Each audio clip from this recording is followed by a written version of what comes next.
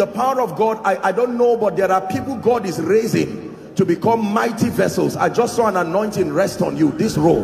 In the name of Jesus, I don't know where you are, but I pray may that grace now, let it rest upon you and shift you to a new dimension. In the name of Jesus Christ. Welcome to Christocentric Message. On this channel, you are going to get soul-lifting messages, faith-based content, prayer drills, and videos that would help you grow spiritually. Remember to subscribe to the channel, like the video you are about to watch, and comment on it. Stay blessed. The fish of the sea, and over the fowl of the air, and over the cattle, and over all the earth, and over every creeping thing that creepeth upon the earth. 27. So God created man in his own image. In the image of God created he him, male and female created he them. Hallelujah. Genesis chapter 2 from verse 7, please. I'm just trying to establish a few things that will lead us to understanding the theme, and then we'll pray. Are we there? Verse 7. Okay, it's projected. I think many of us can follow, as many as possible. And the Lord God did what? Formed man out of the dust of the ground and breathed into his nostrils the breath of life, and man became a living soul. There's something I want to pick out here. When the Bible says God formed man from the dust of the earth, now Adam was not just the name of that man. Hallelujah. When the Bible says God formed man, that the name of that formation itself is Adam. Are you getting my point now? Now, it said God made man from the earth, the dust of the earth. Now, there is a mystery there that I want you to understand. It doesn't just mean God used clay to make man. Are you getting what I'm saying? Because according to ecology, as we know, right, you will not be able to dwell in a system if you cannot relate with that environment. Is that true? So God made the spirit of man, but when it came to forming the body of man, the Bible says God made man Adam. What it meant was that God used the raw materials of the system to fabricate the body of man. Are you getting my point? So that it will grant him the opportunity to be able to relate freely in this realm. The biological components of man, the psychological components of man were created from the materials within his environment. Are you following me now? Praise the Lord. So that there is a consistent interaction between the man, Adam, and the environment. And 5 elements work together to create man. Number 1, light.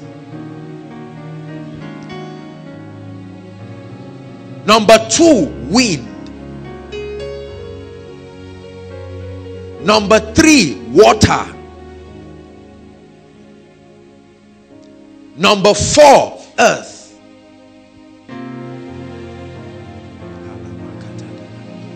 Just follow me. What's number 1? Number 2? Number 3? Number 4? Number 5, sound. Please just follow me. I want to establish something.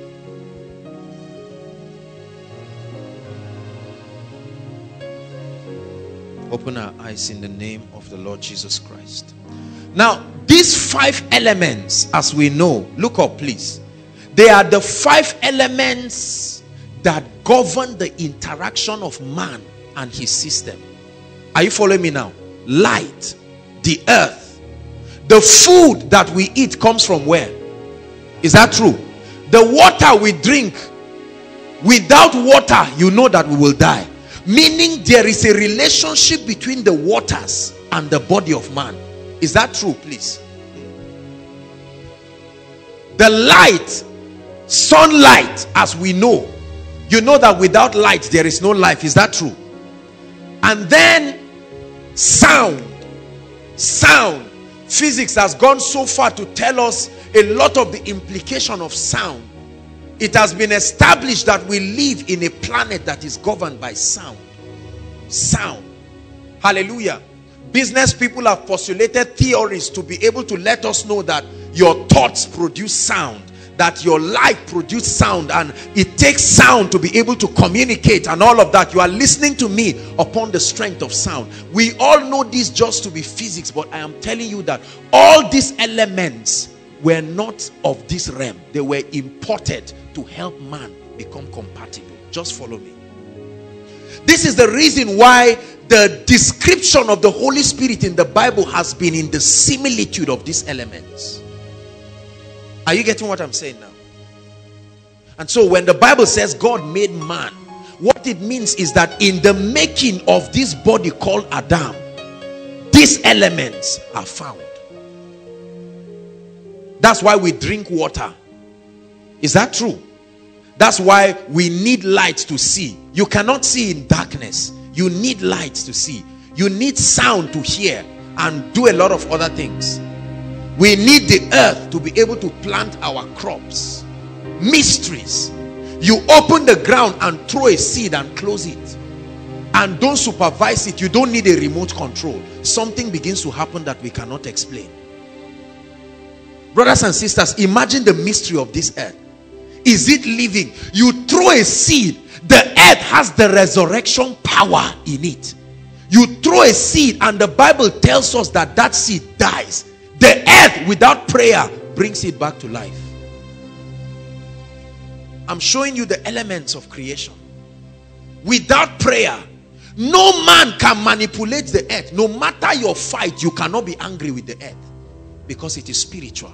Number two, fire or light. Let's just call it light, really. But you can put light stroke fire. You cannot box light or box fire. You cannot monopolize it. You cannot do anything. It's an entity that is strange. It is not scared of anything, yet it threatens everything. Spiritual elements. Number three, water. A great mystery. Great mystery. You can't hold it, yet it has weight. Heavier than anything.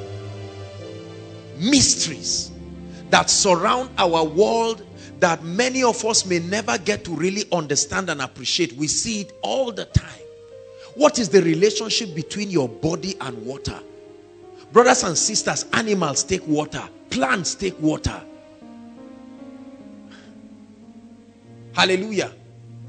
Meet a man who is dying of thirst. Give him water and he's rejuvenated. What does it do to him? It's more than biology.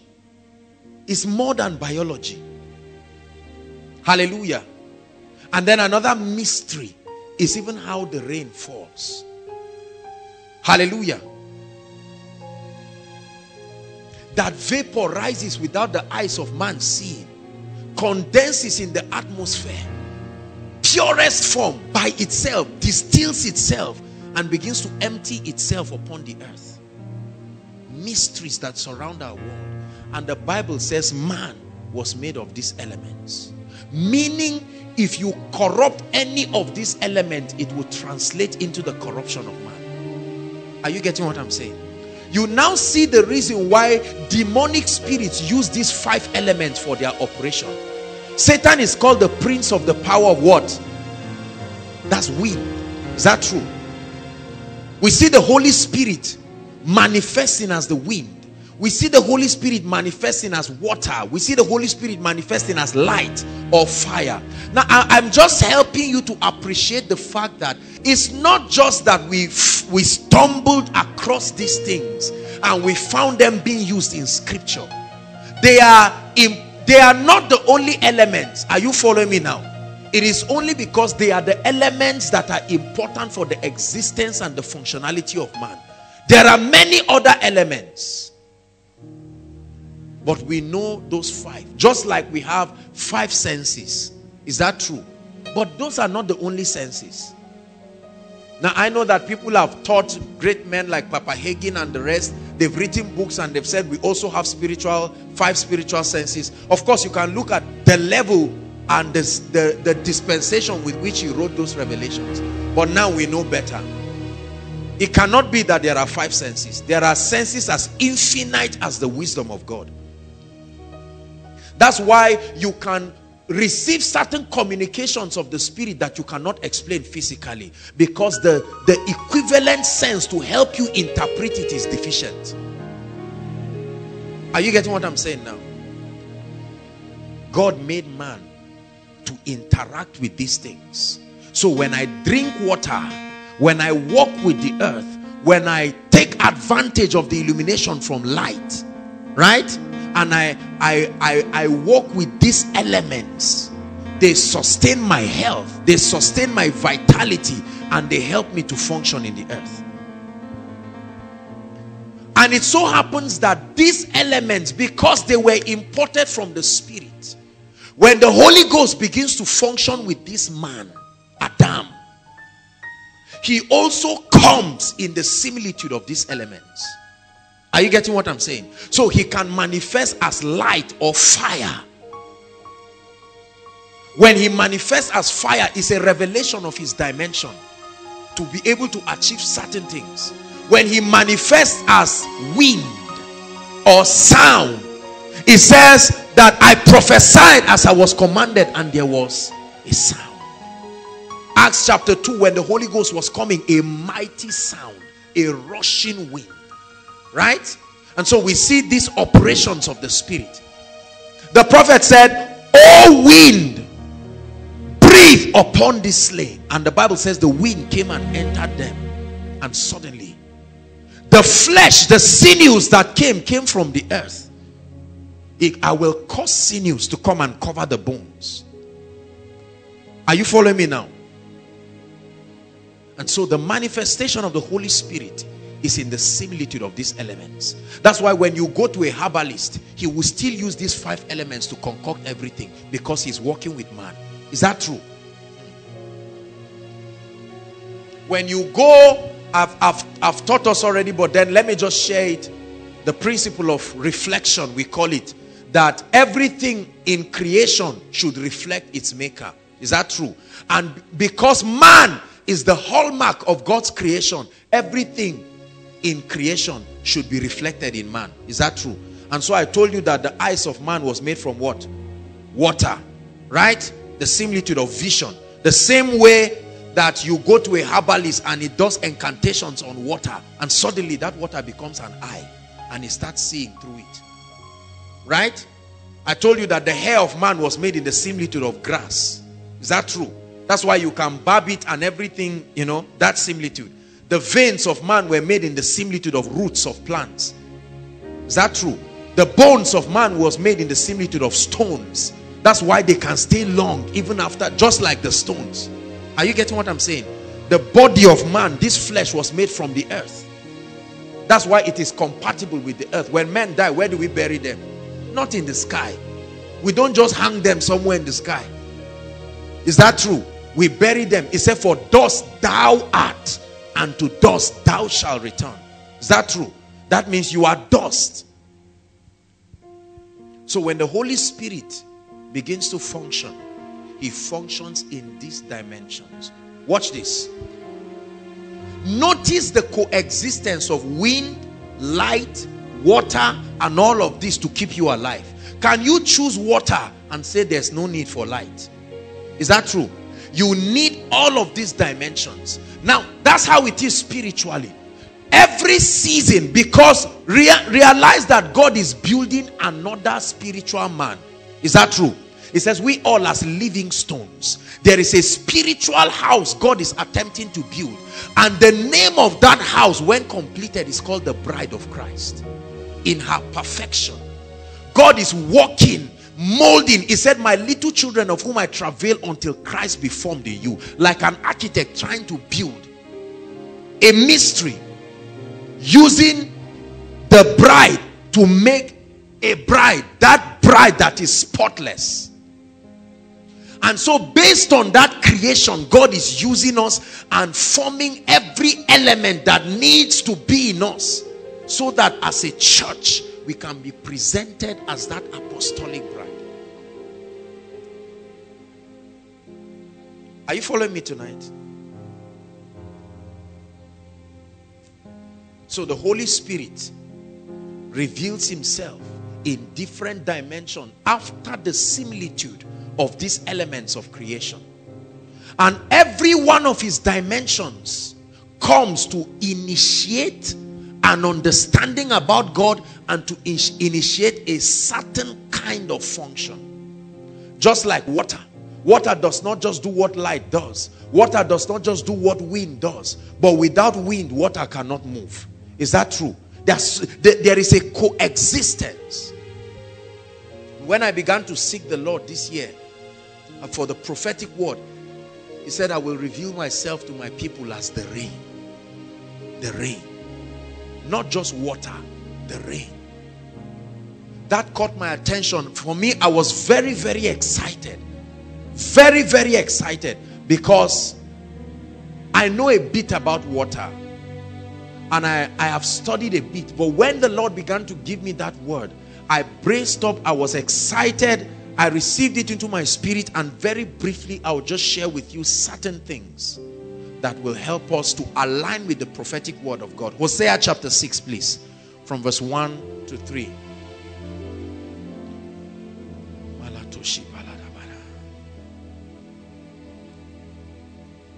Hosea chapter 6.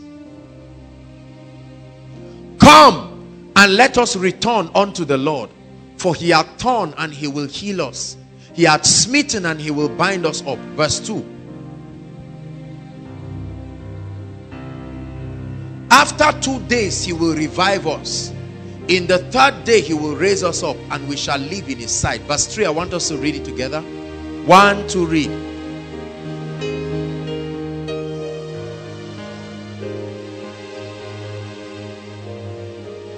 And he shall come to us as how? Hold on. He said, and he shall come to us. Meaning this is how he has chosen to reveal himself. To make himself manifest in the midst of his people. Not a rain. It says, and he shall come to us as the rain. A combination of the former rain and the latter rain. Now I don't want to go into the whole theology of the arguments about former rain, latter rain and all of that. That's not our point of interest tonight. But it's just for us to know that God wants to come and manifest himself this year 2015 as the rain. The rain. The rain. What then is this rain? Very quickly. What is the rain really? I wrote a few things here and I'll just read them out so that we can have some notes. The rain is a dimension of the outpouring of the Spirit. The rain is a dimension of the outpouring of the Holy Spirit upon people and territories that is responsible for activating certain spiritual realities. The rain is a dimension of the outpouring of the Holy Spirit upon people and upon territories responsible for activating certain spiritual realities. There are different spiritual realities because every dimension of the Holy Spirit helps you to access certain dimensions. Hallelujah. When the Holy Spirit is revealed as fire, there is a dimension of him that we can access on the strength of that revelation. When he's revealed as rain or water or dew or whatever it is, in that similitude. When the Holy Spirit is revealed as oil, when he's revealed as a dove, when he's revealed as all of these things, they all attempt to communicate certain dimensions of his operation and dimensions that can be accessible. Hallelujah. There are seven dimensions or expectations I want us to have as the Holy Spirit reveals himself as the rain. 7 things happen in the life of any man and any territory when the Holy Spirit is permitted to reveal himself as the rain. We'll just run through it very quickly. Number 1, when the Holy Spirit reveals himself to a people as the rain, there is an unusual dimension of soul winning.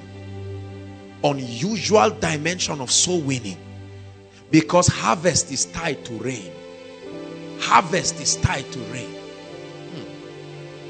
Harvest is always tied to rain. He said in Isaiah chapter 32 from verse 15, he says, until the Spirit be poured upon us. So he uses the language of the rain. Until the Spirit be poured upon us from on high, and then the wilderness will be counted for a fruitful vine, and then that vine will multiply and become a forest.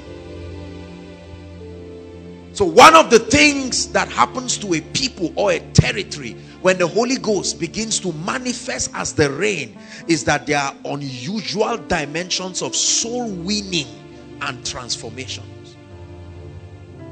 Transformation. We heard our brother who came here and shared how that he had never seen me. I don't know how, probably without exaggeration, thousands of people who say I've never seen you. Most people outside of this circle have seen me in either dreams or visions. You see that? The rain. Unusual dimensions of soul winning. So that's one of the things we expect to see this year. That there will be unusual dimensions. That rain will pour on people. You see, when the rain begins to pour, it does not select who to fall on. Is that true? When it falls upon everyone, and you must carry a trace of it. It will wet anybody, it will wet any car. That's the dimension of the Spirit. So he will fall on unusual people. He will fall on business people. He will fall on students. He will fall on workers, unbelievers. You will see hardened criminals come to Christ. People who vowed by themselves, God forbid, over my dead body to be born again. You will see them come mysteriously. And then you will know that the rain fell on them. Hallelujah. People who hitherto have refused to accept Jesus Christ. You will argue with them. They will say, look, if Jesus is real, why are pastors this? You know, all those arguments they bring. You will see them walk in dimensions. I tell you, 3 o'clock, you will see them come to stand at Koinonia, shaking. They cannot explain what brought them. The moment you see that, know that it is the rain. Because every time a rain will fall, you will see clouds. There is a sign. There is a rain. And that rain will fall. It will bring, I'm not talking of salvation of one leg here today and 2 legs out. You say, I had it. No. Genuine, that all your legs will be stationed and established in the kingdom. That's why I said soul winning and transformation. You know, I've questioned a lot of what people call born again. Right? If you truly meet with this rain, there must be transformation. Hallelujah. All of those kinds of what I used to do before, I'm still doing it again after 10 years. You did not meet with the Holy Spirit. If you truly meet with the Spirit of the living God, the Spirit of the living, a donkey met with him and started talking. No rehearsals. Look, let me tell you, if the Holy Ghost meets with you, something must change. It has nothing to do with whether you have faith or not. There is an imprint. When rain comes, it does not ask you what kind of material. You live and there is an evidence. Have you seen rain come and then there is a nice lady who is wearing what they call it, those you people's dangerous shoes that is pointed, you know, and she's trying to just run. The rain is whipping her, no regard for whatever whether it's weave-on or your natural hair or whatever hair, whether rain just comes. Lord, send that avalanche. We are tired of discussing with certain family members that will not change in this season of the rain.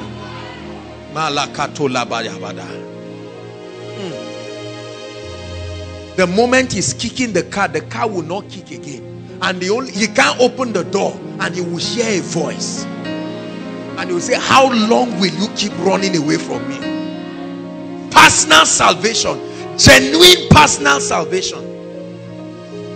I want you to believe. Look, let me tell you, there are 7 things. This is number 1, but this is major. Every one of us must participate, cooperating with this rain. Because when rain falls, there are certain people who can. How many of you have seen rain fall and then some people bend their zinc strategically to make sure that water enters some vessels? That's how some of us will be. You will say, this rain is almost reaching my uncle. Oh Lord, where is that zinc? You must tilt it to touch him. Oh no, look, let me tell you, there will be massive salvation this year. It's called anakazo, a compelling evangelism. Not too much of drama, and they're asking you, did you quote it correctly? Do you know that means you are not a serious believer? And then what would have been a simple encounter becomes 3 hours of foolish argument. The Bible calls it vain talk. Right? You keep arguing whether is this and that, should this person do this, does your church do this? When the rain comes, some of you, all you will need to tell somebody is come. Jesus looked at them and said, come. No argument. That's how they got up, because that rain comes with it a dimension of the spirit. Do you believe that? Number 2, when the rain comes, we will experience increased dimension of love for God and passion for spiritual things. Listen to me. Every time rainy season comes, it supplies energy upon the farmer to go to the farm. Is that true? When he sees the rain, he's excited. When the rain falls, every one of us must fall in love with God. It's a dimension of the Holy Spirit that all of a sudden makes Jesus become a priority in your life. So it's not just the issue of being fanatical.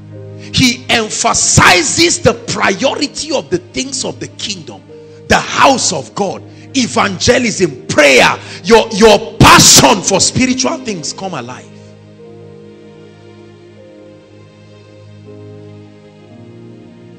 Jesus must become a priority in our lives this year, not an option. Many of us love the Lord, but there are many distractions. Jesus is not a priority to many of us. But this year, this season of the rain, hallelujah. Listen, let me tell you one of the things that the rain does. The rain washes away filth.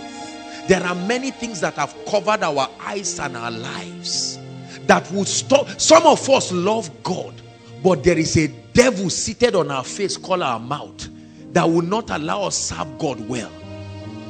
Are you getting what I'm saying? Your spirit wants to serve God, but your mouth, this mouth is an empire, is Babylon seated on your face. And if you don't tame it, let the rain wash away that thing, that filth. There are many of us, our lives, this is the year when you say, Lord, let this rain come.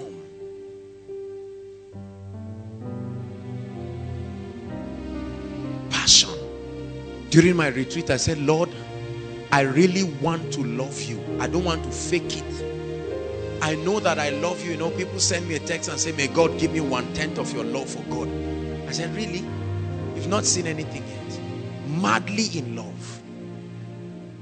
For some of you, may God give you the kind of love you have for women. May God convert it to be love for him. In the name of Jesus Christ.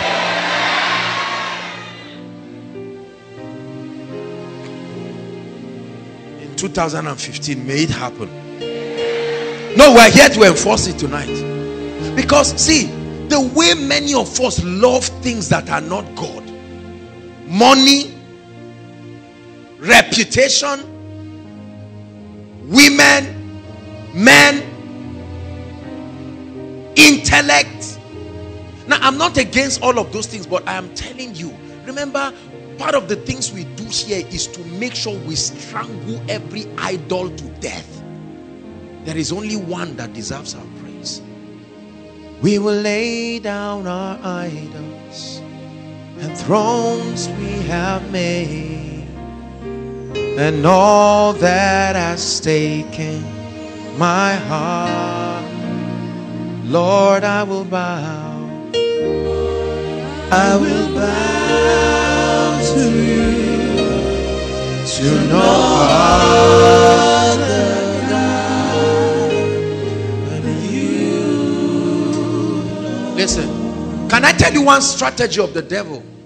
One strategy of the devil to filter or draw away our love and passion for God is activities. Say activities. That was the strategy Pharaoh used. When Moses was coming to connect them back to God, Pharaoh said, it's because you are free. I've not occupied you enough. That's why you even have time to consider an exodus. He said, occupy them. What I was giving them free, let them look for it. And that's one thing that the devil is using to destroy our generation. Ask an average young man, why are you busy like this? 4 o'clock you are awake. Sorry, I don't have time. Lord, I thank you. You are, I mean, if you were not alive, I wouldn't have woken up. Now that I'm awake, I really thank you. And you're on your way moving. We are on the go. We have fast food. If you are hungry, enter quickly. 5 minutes, you are out. This kind of life will never produce passionate people. There must come a time in your life where you must define who is worth your time. You've won my heart, oh God. You've won my heart. Don't let Nigeria fool you. You are not the first to be successful. Are you hearing what I'm saying? Ask Abraham. Ask Isaac. Ask Solomon. These were men who pursued God. But with that pursuit, they were successful. Take away that useless theology that the devil has given Nigerians. That if you don't get up and hustle and push, if one door closes, force another one to open. What do we call it? Hustling. In this year of the rain, may God help you to know what matters. You have only 24 hours. Are you hearing what I'm saying? I hunger and thirst for you in a dry and weary land. All I want is you. There are many of us, we don't care about the house of God. The house of God, come for koinonia. Oh yeah, let me just drag myself and come. You know? And you come and you are waiting for everybody to tell you thank you. This is the year you tell that devil, if you took advantage of my life in 2014, in this year, I mean business with God. Hallelujah. This is the year to throw away that small jotter that fire has burned half of it and buy a good hardcover exercise book and say, Lord, I mean business. Look, let me tell you, brothers and sisters. It says after 2 days he will revive us. And on the 3rd day he will raise us up. This was my cry during the retreat. I said, Lord, I don't love you enough. I searched my life to find out all the things that are stealing the remaining time. And I said, Lord, I will give you time more. Because intimacy is a function of time. It's not just about quoting koinonia. Intimacy is highly time dependent. For the more I know you, the more I want to know you, Jesus, more of you. Spend time. In this season of the rain, many of you, let me tell you, you will find out 4 o'clock, 4:30, the Holy Ghost will wake you. Sleep goes away. No matter the tiredness, you know that is the season of the rain. And you get up and play worship songs. I want more of you. Some of you, this season of the rain will take you back to what you used to do that brought grace upon your life, that you have thrown away. There are some of us here, especially the ladies, you know what you used to do when it was not the issue of men, when it was not the issue of beauty. Before you rediscovered yourself, that depth of passion. Some of us don't wake up in the morning again. You sleep by 8 o'clock, you wake up by 9 o'clock. Spiritual carelessness. You don't care, you don't pray for 2 weeks, it's none of your business. You check the way you drop your note on your Bible last Koinonia Friday. That's how you pick it next Koinonia. Just say, Lord, I thank you. Speak to me. Look, it must change. In the name of Jesus. In the name of Jesus. Let there be passion. Passion. Some of us were lights to our roommates. Right now, they are the ones advising you. Huh?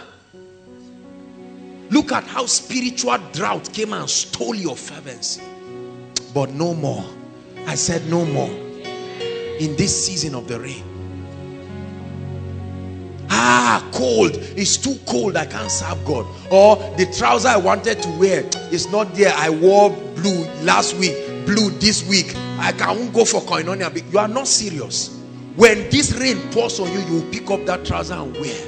And say, whether it's blue or black, I want more of you. Priorities that will change. Your priorities must change. You went to make your hair, they made half, they've not made the other half. Carry cap and cover it. Come for koinonia. See, ask people and know the silly reasons why they refuse to come to the house of God. Very silly reasons. Someone say, I don't have transport. But let the guy say, oh yeah, come, let's talk. There is energy. Or the lady says, okay, I'm waiting for you at 90s. See the guy say, I'm coming. When he was talking, he was around dark, but you will be walking. Lord, I receive strength. I cover grounds. And you cannot come to the house of God. In this year 2015, may God give us passion. Oh, let this rain come. And let people see the difference between them and God in your life. Are you getting my point? Let the guy know you love him, but when it comes to God, he is truly secondary. Without apology. If you put anything and God, don't even ask me which one. Anything that is not God has lost, including myself.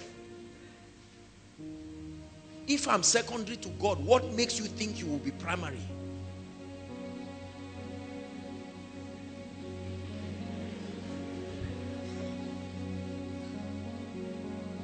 More of you, more of you, more of you, Jesus, more. Sing more of you, more of. Sing more of you, more of. Sing more of you, more of you, Jesus, more of you, Jesus, more of you. Yes. It's called an awakening. The Bible says, awake thou that sleepest, and Christ will give you light.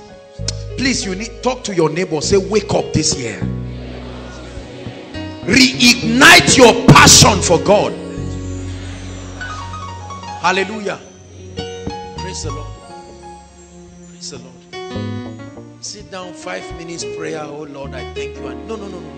You have to give God time. You have to give God time. Say, I will give God time.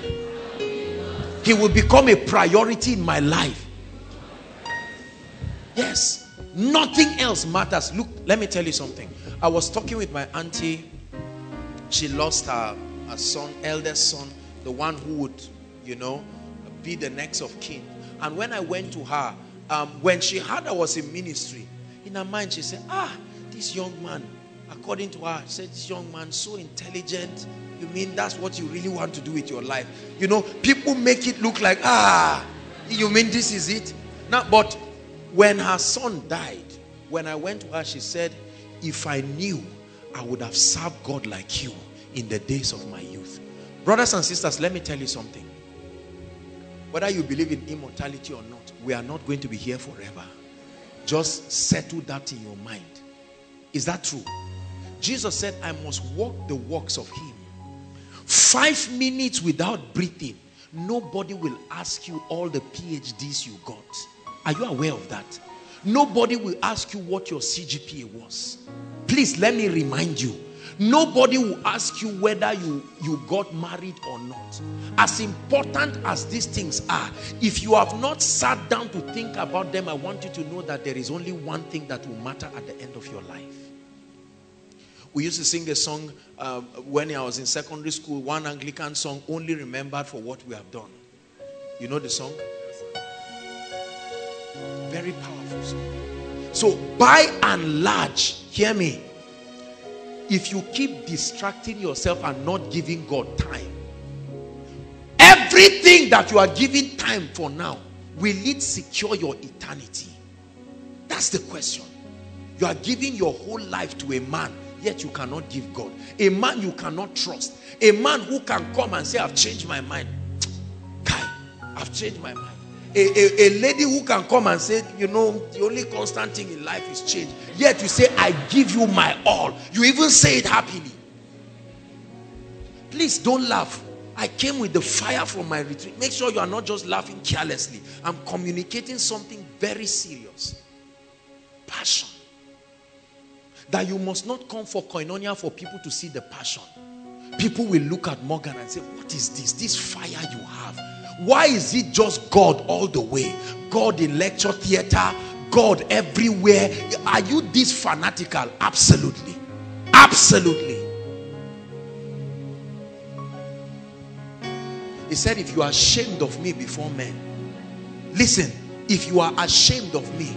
I've seen people die. Brothers and sisters, I've had the privilege to go and minister to bereaved families. I've prayed for people in hospitals. I have seen in my little life the vanity of life.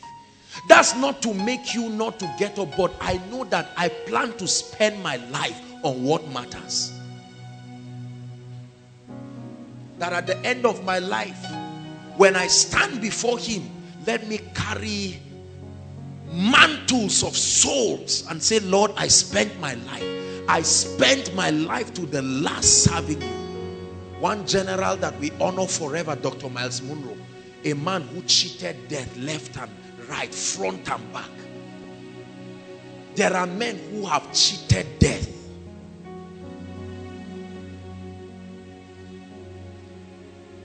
This year, please let there be an awakening. We are going to pray. We are going to pray. For some of us, it is to return to your first love. Ha!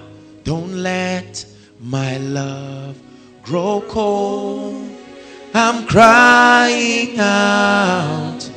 Light the fire again. I need your discipline. I'm crying out. Light the fire. Lord, don't let my life grow cold. Let me not be busy doing ministry and forget my relationship with God.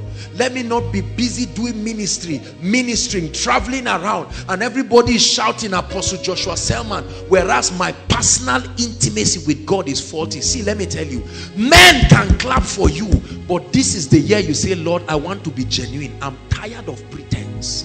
Are you hearing what I'm saying? I'm tired of people looking at me like a Christian, thinking that I love God, walking based on yesterday's anointing, yesterday's oil, walking based on the applause of yesterday, whereas my today is faulty. Number 3, when the rain falls, it brings unusual access into the mysteries and the operations of the kingdom. This is one of the things that we're going to be experiencing in this year of the rain. Unusual access into the mysteries and the operations of the kingdom. Deuteronomy chapter 32. Please, media, you help us. We have to really be fast. Deuteronomy 32 verse 1 and 2. Let me show you a scripture.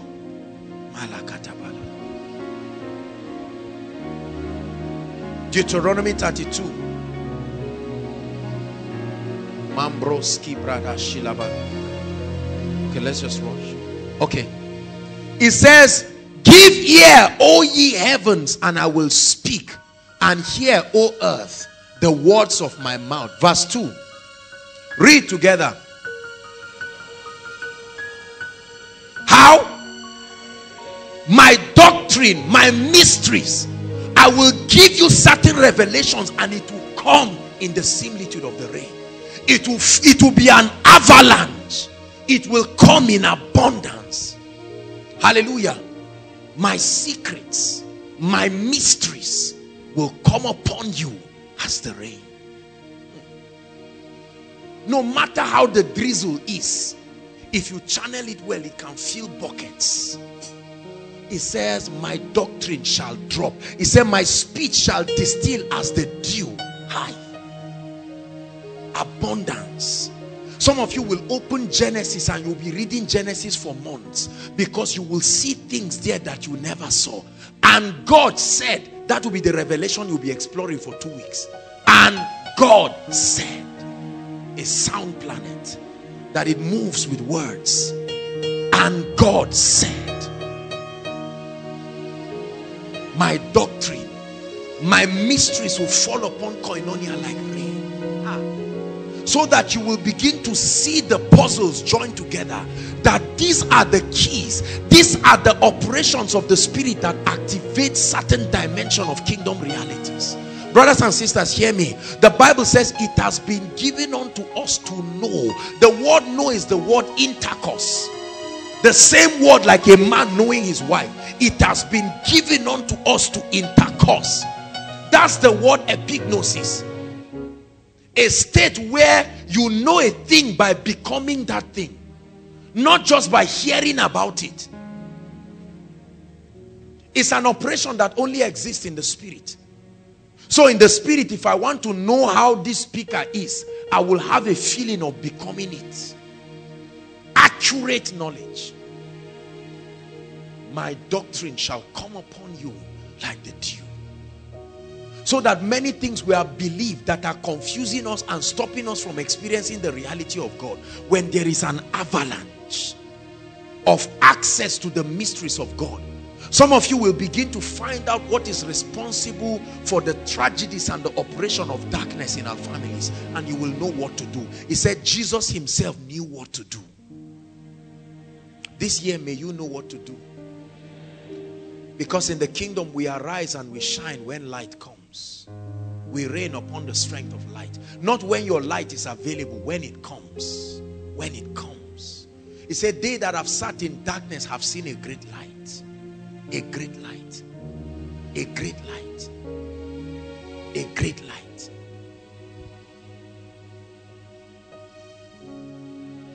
Daniel chapter 2 verse 19. There is a God that can show men mysteries. There is a God. We are going to contend for mysteries. We'll look at verse 19, 22 and 47. Long story. A king had a dream and forgot it and said, if you don't tell me what this dream is and the interpretation, I will kill you. Very simple. Hallelujah. The king had a dream and he forgot it. And he gathered all the soothsayers and wise men and said, I don't know what you will do. Go and invoke whatever you can invoke. But if you don't tell me this dream, I guarantee you, you will die. And the Bible says Daniel asked for time. He said, give me time. Everybody say time. You don't want revelation. God is not Mr. Biggs or Chicken Republic. You say, Lord, as I'm going, just let it come. I didn't have time to prepare. Now that I'm going for the meeting, let it just drop as I'm coming. Don't take the mercy of God for granted. It takes time. Daniel told the king, he said, I can tell you, but I need time. Because it's in the place of intimacy that you experience that rain. And he said, then was what? The secret revealed unto Daniel in a night vision. And Daniel blessed the God of heaven. In the night, while men were snoring and sleeping, the rain came. And when it came, he said, Daniel, this is it. Sit down, you are about to watch a movie.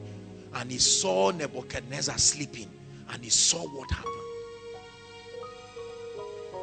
Verse 22. This was Daniel acknowledging God. He said he revealed what? The deep and secret things. He knoweth what is in the darkness, and light dwelleth with him. Brothers and sisters, may God show us the things that are hidden in darkness, that have been responsible for the stagnation of our lives and our families. As this rain falls, let it expose things. In the name of the Lord Jesus Christ.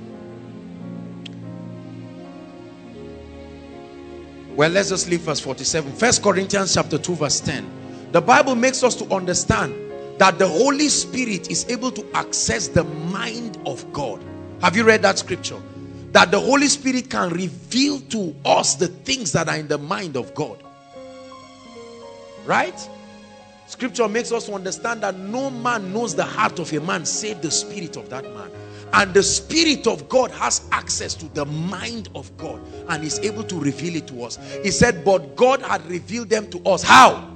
By his Spirit that will manifest himself as the rain. He said, for the Spirit searcheth all things, yea, the deep things. May God grant unto us uncommon revelation in this year of the rain. Number what now? Number 4.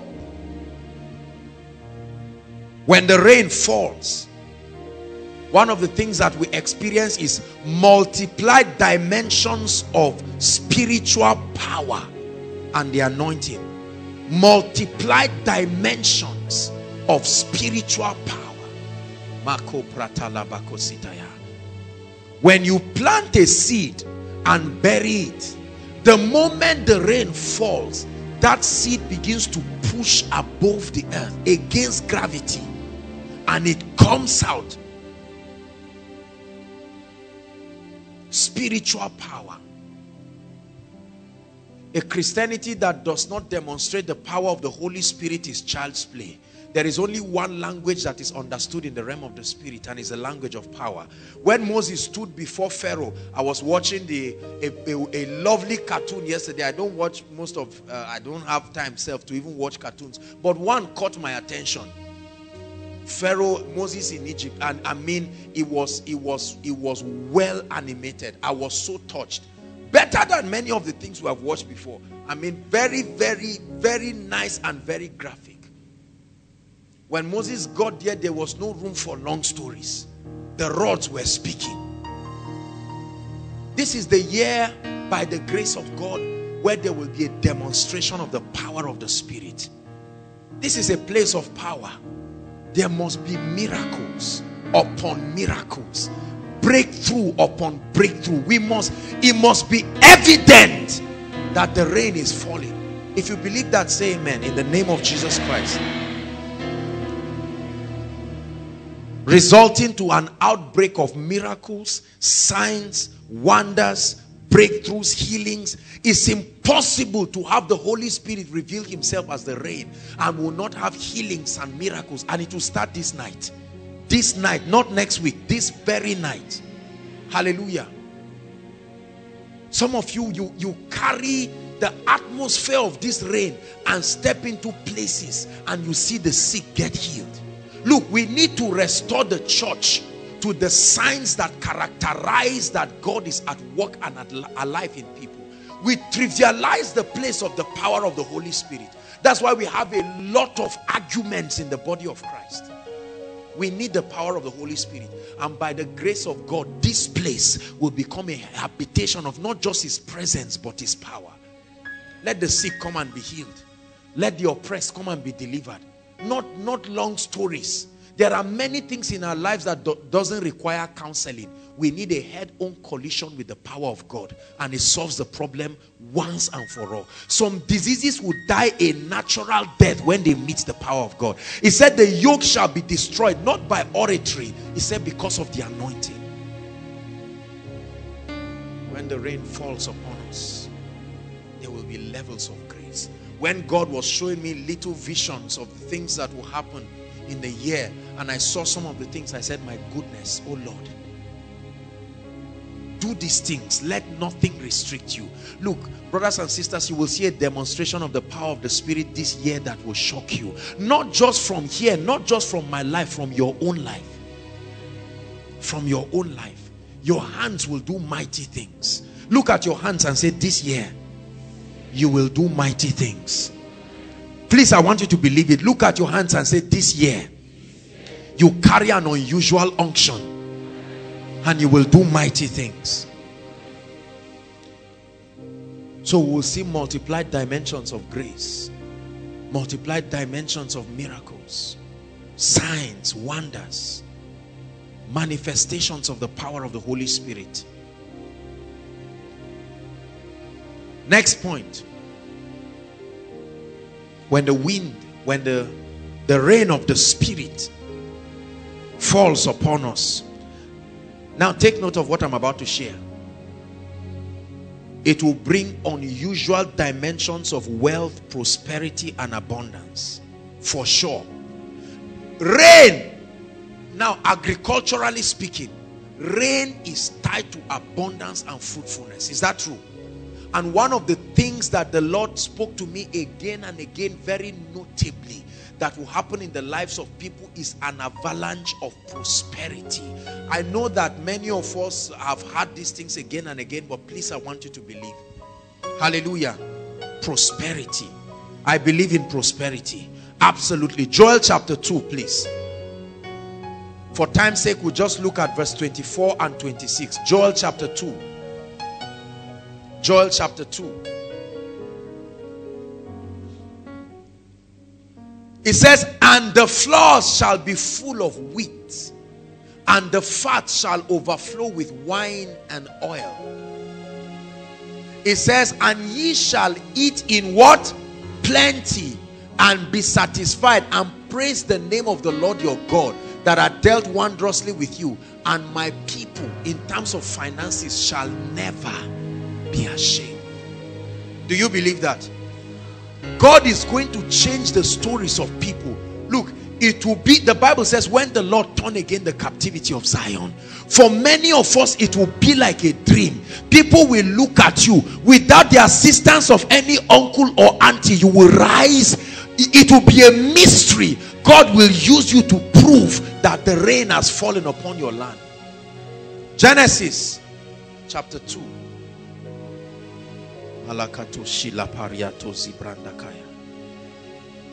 You do mighty things. You do glorious things. You're a faithful God. Awesome is your name. 2 verse 5. Genesis chapter 2 from verse 5. Listen, it says, and every plant of the field before it was in the earth, and every herb of the field before it grew, he said, for the Lord God had not caused it to rain upon the earth, and there was no man to till the ground. When you read the verse before it, it says how that there was no vegetation. Why? Because the rain had not come. When the rain falls, fruitfulness begins immediately. Immediately. There is a relationship between that dimension of the Spirit and your prosperity, and I want you to believe it. I have prayed this into my own life. I have received it. I believed it with all my heart. This year I will not argue with the word of God. Leviticus chapter 26 from verse 4. Leviticus 26 from verse 4. I'm giving us this scripture. Let's hurry up and we'll pray. Leviticus chapter 26 from verse 4. It says, then I will give you rain when? And this is the season. The Lord has spoken to us. He said, I will give you rain in due season. And what will be the result? And the land shall yield her increase, and the trees of the field shall yield her fruit. In the name of the Lord Jesus, may that happen for somebody. Brothers and sisters, I have learned in my little life that the race is not to the swift. The battle is not to the strong. Hallelujah. Joseph slept in one night as a servant, as a slave, a property of Egypt. He woke up the next day as the man in command.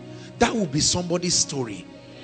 When the gentleman shared about his UK, the blessings of the Lord, in my mind I said, that is a drop. We are talking of an ocean. An ocean of the avalanche of what God will do. Men will look at you and say, whose head did you cut? You will say, no, it's the rain. It's the rain. Do you believe this? Or has your suffering of the past blinded you and say, it's like that, it came like that? Do you not believe that God is able to make a table in the wilderness? He said they limited God by saying, can God make a table in the wilderness? A table. Deuteronomy chapter 11 verse 14. Just look at that and then we'll touch on the remaining. I have to run. Deuteronomy chapter 11 verse 14. I just want to give us scriptures. I want you to read if you believe. One to read, everyone.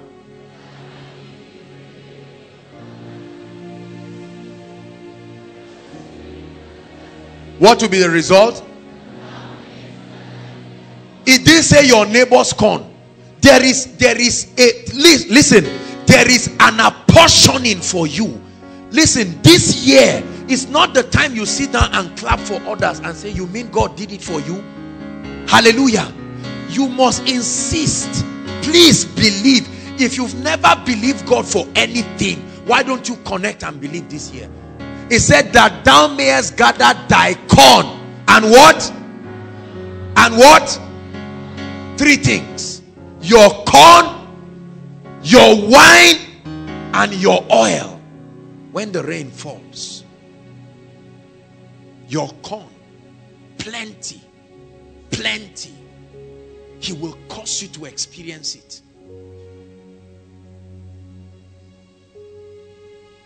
What else do we expect?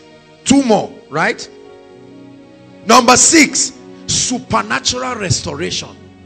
When the rain falls, in Joel chapter 2, the coming, the outpouring, the rain and the spirit brought about the restoration. He said, and I will restore to you the years. Verse 25 of Joel chapter 2. And I will restore to you the years. I will restore to you opportunities. I don't care whether it was carelessness. I don't care whether it was armed robbery. I will restore. Everybody shout, restore. We have come to enforce it. The Bible says they are taken for a prey and none sayeth restore. Restore. Restore. Restore. He said, turn again the captivity of Zion like the streams of the Negev. For many families here, that the devil has made it look like it's Ichabod. In this year, when the rain falls, you will see a tree that was dry. You almost want to use it for firewood. God will say, don't cut it. At the scent of water. At the scent. He said there is hope for a tree, even if it be cut off. At the scent of water. I'm prophesying to someone here. It looks like you are in a state in your life. Some of us think we have messed it up. There is no way. There is no human way, but that's when God is needed. If it's still possible for you, God will be resting. But when it's impossible, he will arise. And I'm speaking to someone, the way God will change your story this year, it will shock you. God, one by one, God will restore everything to the latter. Even what you said, God, is not necessary. God will say, no, no, no, I'm too committed. Restoration of joy and peace. Restoration for the days of tears. Restoration. Academic restoration. Financial restoration. Marital and relational restorations. He said, rejoice not over me, my enemies. He said, though I fall, yet I will rise. While you are sitting down discussing that I died, Jesus died for only 3 days. While you are discussing, they say, no, he has risen. You are talking about a man who only died for 72 hours. Some of you, you have been subjects of discussion in your family. They looked at you and said, look at, huh? It's better to even be an idol worshiper. You are mocking God. But this year, my Father will arise. You will see God revisiting things that happened 10 years ago and say, I must prove a point. It's not necessary, but they have mocked my name in your life. Do you believe this? I believe it with all my heart. I believe it with all my heart. I believe it with all my heart. God is able to restore. I'd like you to say, God is able to restore.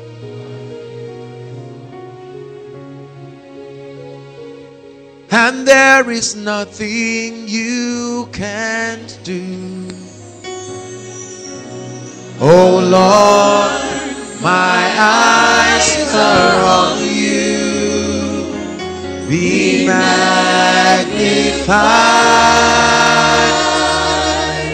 Oh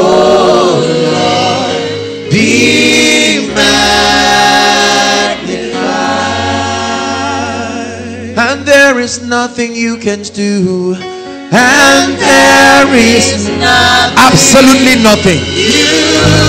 Absolutely nothing.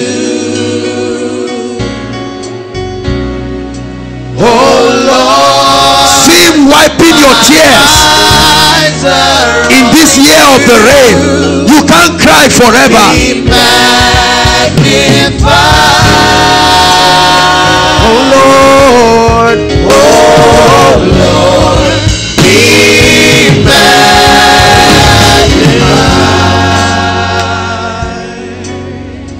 Oh Lord, be magnified. Oh, that will be your song when God changes your story.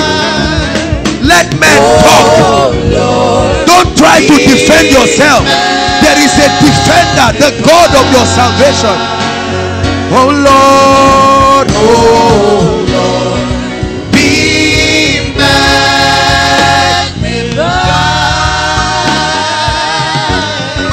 Oh Lord, be magnified.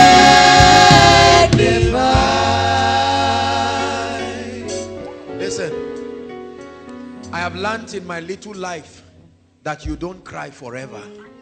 Are you hearing what I'm saying? Just let the rain fall. When that rain falls, you will see restorations that you cannot account for. You can't even explain how it happened. Joseph, how did you become a prime minister? Honestly, I don't know. All I know is that I woke up that morning and by evening I was on a throne. Esther, how did a villager like you become the king's wife? I don't know. I didn't instigate Vashti to look for trouble. All I know is that the rain fell. See, when I say the last point, you will know what I'm saying. This year, there will be the falling of many and the rising of others. Trust me. Many who have made mouth and concluded on others, you will see God take people that you mocked and sat down, and they will rule you. Be careful as you speak over people. Because brothers and sisters, there are others who have even said, God, take my life. And God said, are you joking? Wait and see how I will write my name upon your life. And any man that sees you will know that God is able to restore. He says, Son of man, can these bones live again? Can these bones live again? He said, only thou knowest. Only thou knowest. The rain will fall and things will change in the name of the Lord Jesus Christ. The last thing that the coming of the rain will do is that the rain brings judgment upon people and territories who oppose God's agenda. Oh yes, there will be a rain. I told you that there will be the falling of many and the rising of many. Genesis chapter 7 verse 4. Genesis chapter 7 verse 4. Let's hurry up. After that we'll look at chapter 19 verse 24. Genesis chapter 7 verse 4. It says, for yet 7 days I will cause you to do what? To rain upon the earth 40 days and 40 nights. And every living substance that I have made I will destroy off from the face of the earth. So the rain does not just come to bless. There is a dimension of the rain that brings judgment. Are you hearing what I'm saying? When it was time to judge the world, it was water. Rain came and caused judgment. There are people who have sat down and believe that they hold the destinies of people in their hands.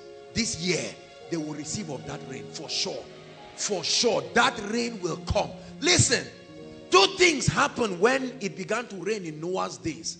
It was killing all the people who were laughing at Noah and said, Noah, for how many years? Noah, we were young, oh. We were young. Those days when you were 70 years, you were a teenager. They say, well, we're teenagers.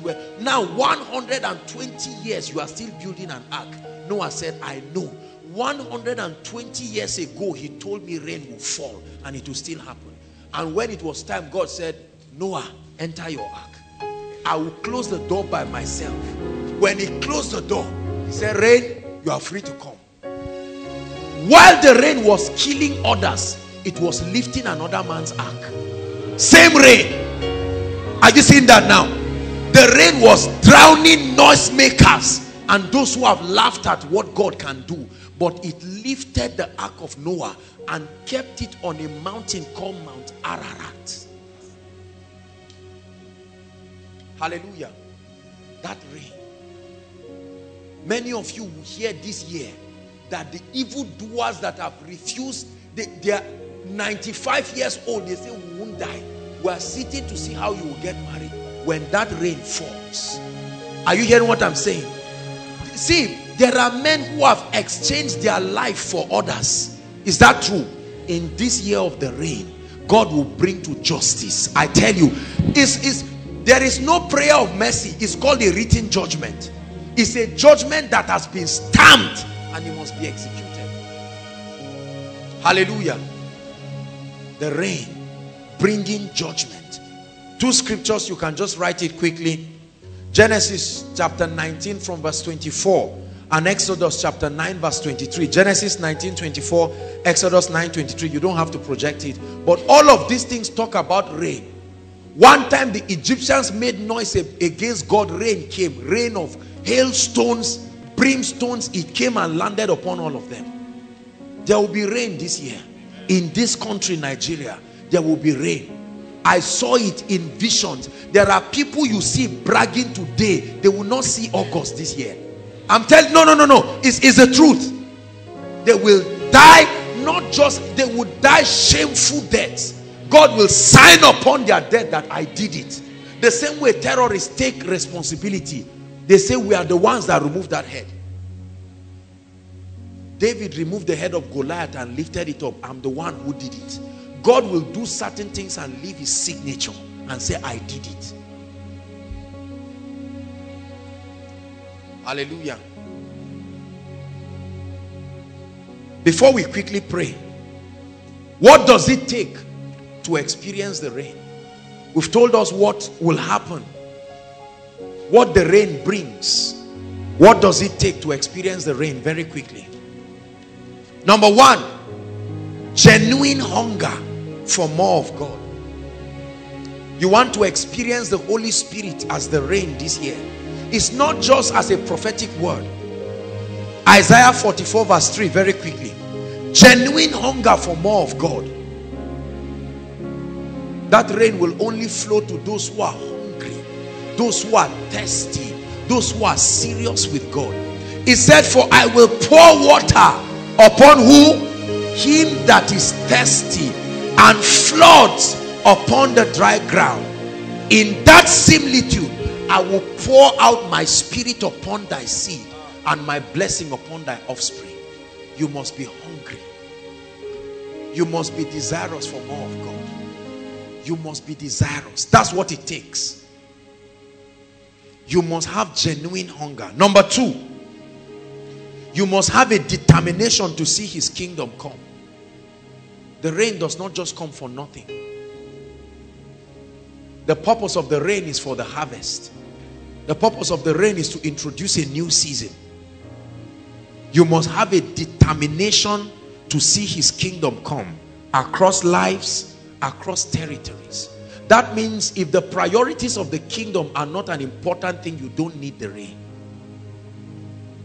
Why do you need the rain? If you do not have a determination to see his kingdom come. So you must be determined that this year, my partnership, koinonia, my partnership with God to see his kingdom come will be uncompromised. Number three, what does it take to experience the rain? Prayer. Say prayer. Heartfelt, continual prayer. Zechariah chapter 10, please, verse 1. Heartfelt prayers. You want to see the rain, you must pray it. You pray down the rain. Zechariah chapter 10, Zechariah 10 verse 1.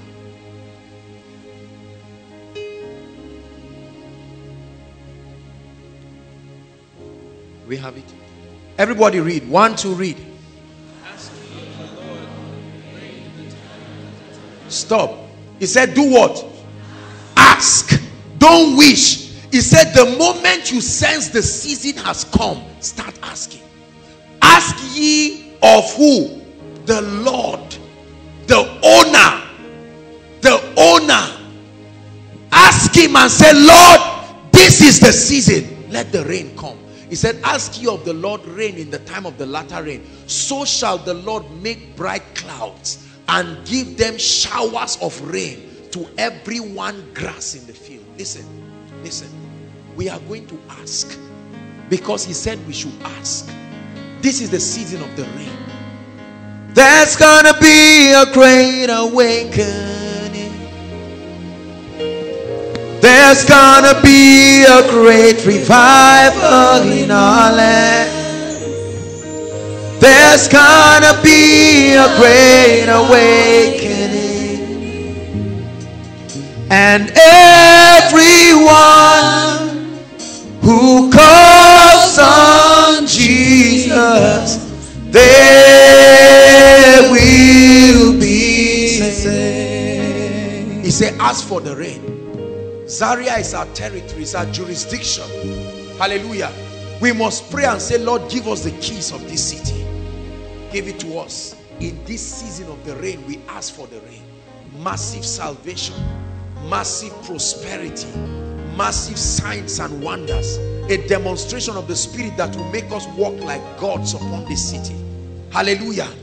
More grace, fresh anointing upon the messages, fresh anointing upon the people, increase of all sorts, numerically, spiritually. All these things are the things that come with the rain. Testimonies and miracles for people. That in this year the barren will take their children. That in this year many people's situation will change. These are the things that happen when the rain comes. Hallelujah. James. Let's look at an example of one person who prayed and the rain came. James chapter 5, please.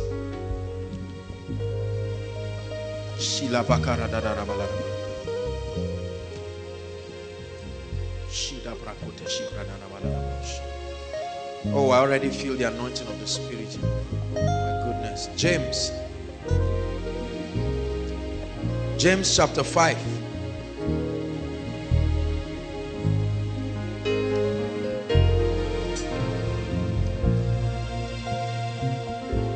We'll read verse 16 and 18. There's no need reading verse 17. He said, confess your faults to one another and pray one for another that ye might be healed. Let's read the second clause. Are you ready? 1 to read. The effectual fervent prayer of the righteous man availeth much. And let's see an example. Verse 18. He said, and he prayed again. He had prayed and the heavens were shut and there was no rain. And when it was now time for the rain to come, what happened? He went back and the Bible says he prayed again and the heaven gave rain, and as a result the earth brought forth her fruit. So we are going to be praying. He said, ask ye rain. Ask ye rain. Whenever you see clouds forming, it tells you rain wants to come. That's why he began to pray and he told his servant, go and check. The servant said nothing. He said, I will still pray. But when he saw clouds forming, he said, that is it. That is it. Pray. And the heavens gave rain.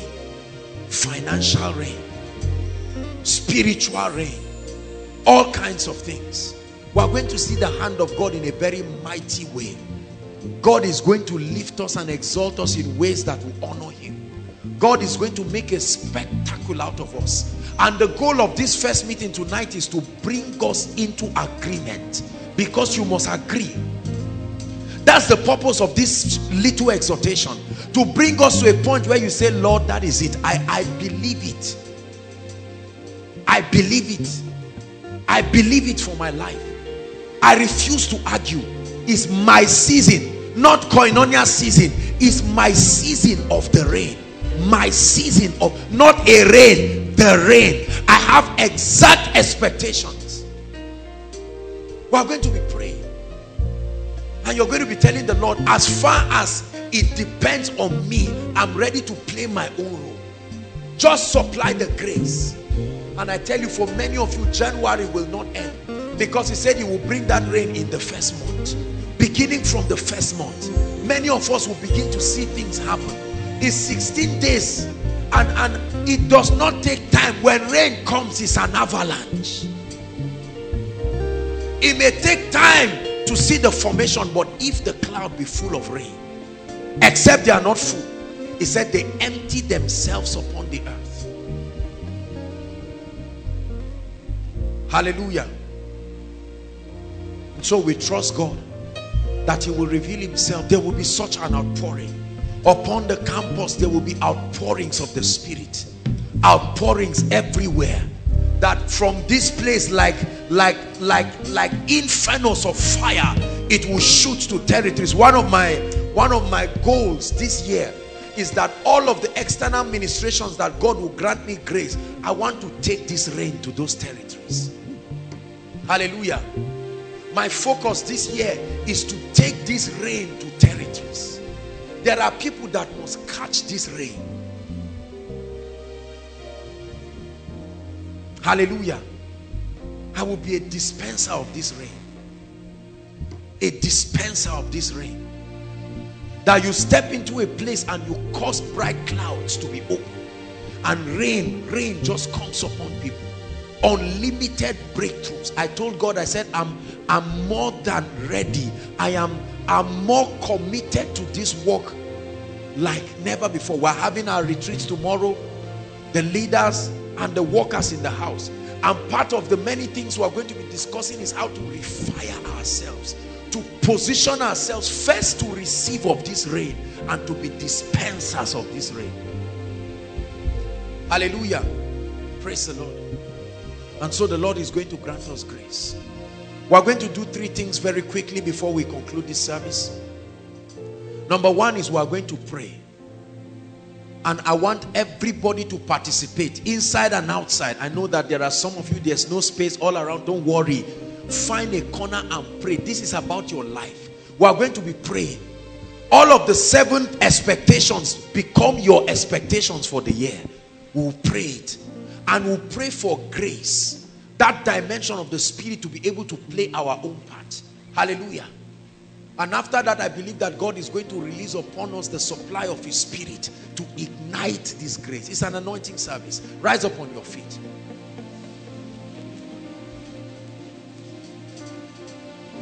Rise up on your feet, everybody. Hallelujah. Lift your hands and lift your voice and begin to thank the Lord for this word. Give him thanks. Give him thanks everywhere, inside and outside. Lord, I thank you.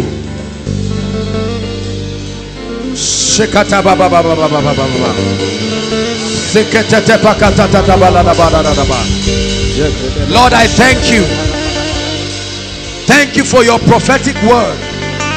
It's my season of the rain, an outpouring of the dimension of the Spirit upon my life. I thank you. Hallelujah. Your voice and pray. Lord, I receive it. I receive it. It's not just a word for koinonia. I receive it.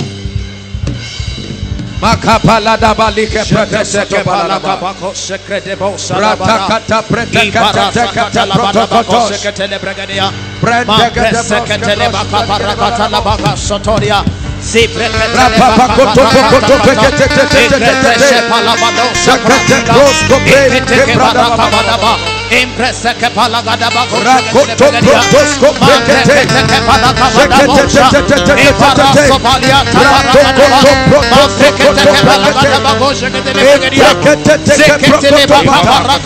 Lord, we receive it. Lord, we receive it.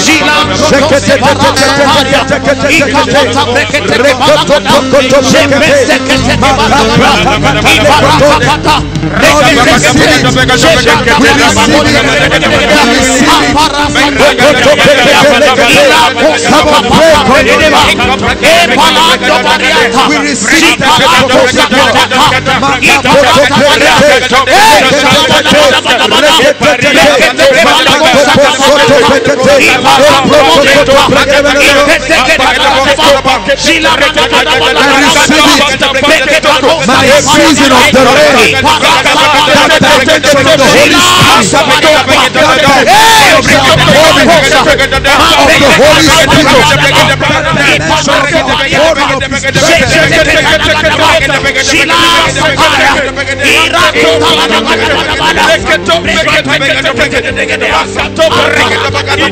hallelujah.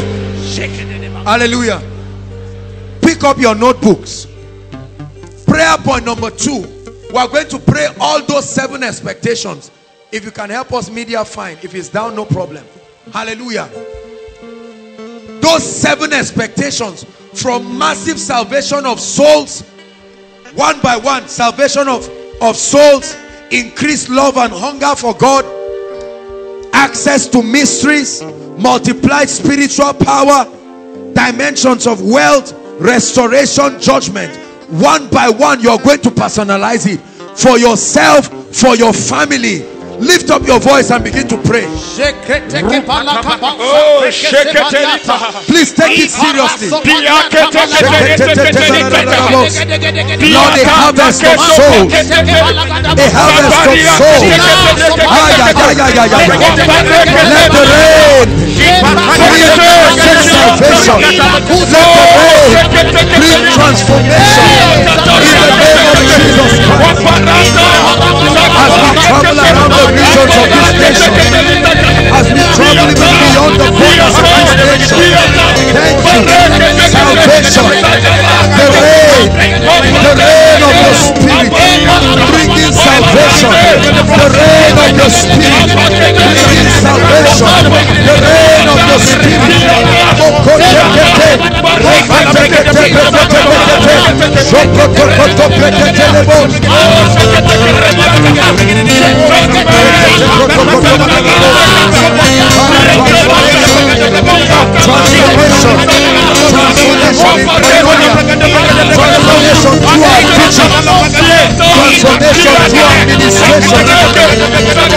As we travel the length and breadth of this nation, Lord, let there be massive transformation. Massive transformation.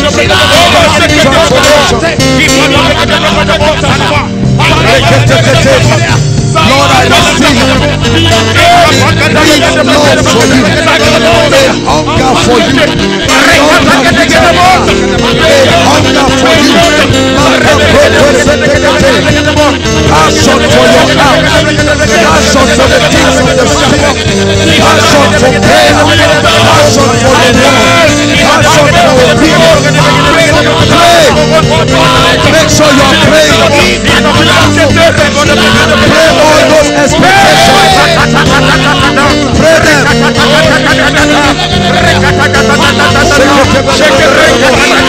Lord, I receive unusual access into the mysteries of the kingdom. Unusual access to understand the operations of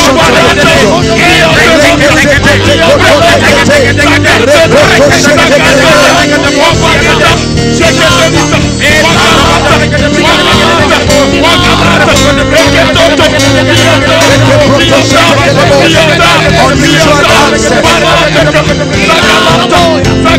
I call unto you. You have promised to answer. You will show me great and mighty things. Great and mighty things. Great and mighty things. Great and mighty things. Let the secrets of the Lord, let the secrets of dominion, let the secrets of California, let the keys of heaven be given unto me.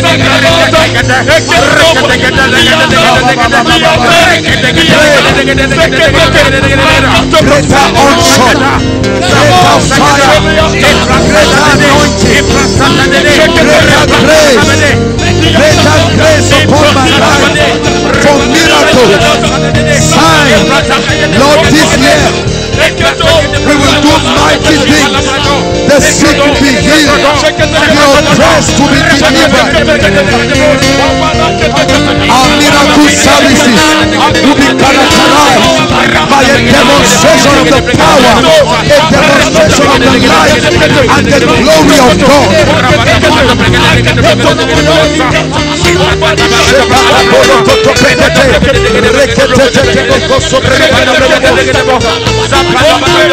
Greater unction in the name of Jesus. Greater unction in the name of Jesus. Greater unction in the name of Jesus. Greater unction in the name of Jesus. Lord, we pray for a new dimension of financial prosperity, a new dimension of wealth and abundance upon my life, upon your house, upon Koinonia. We step into fresh levels. We tap into the mystery of divine supplies in the name of Jesus. I pray for every family. I pray for every Koinonia member. They are stepping into abundance, abundance, abundance, abundance, abundance.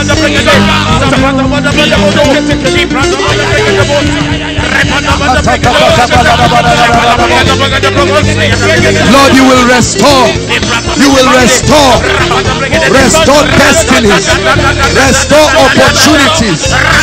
Restore anointings. Restore mantles. Restore visions. Restore dreams. Restore graces. Let there be restoration. Pray. Lord, we demand a restoration of all the years that the canker worm has eaten, the palmer worm. We command a reversal of opportunities that have been lost.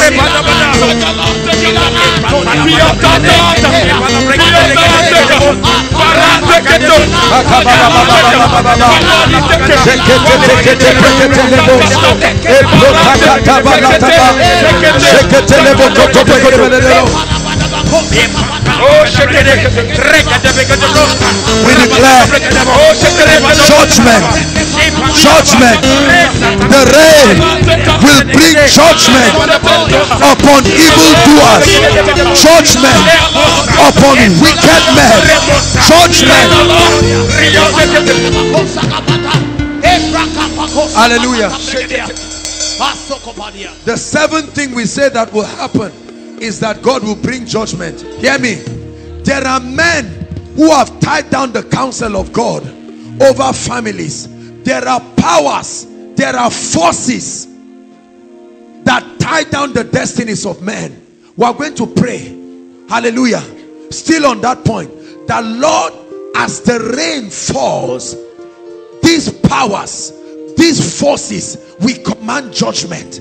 They must crumble because I must rise this year. Lift your voice and pray. Lift your voice and pray. Pray like a believer. Oh yes, the forces of darkness, ancestral forces, covenants, yokes of bondage. Jesus paid the price already.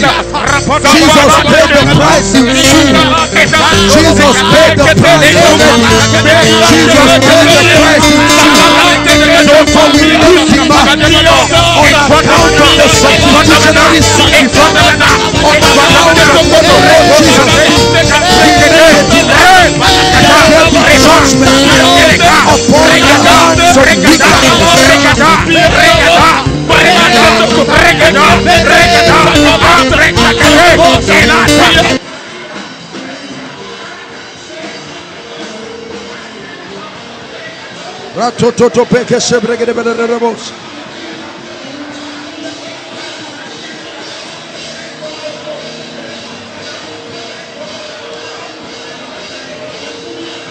Hallelujah.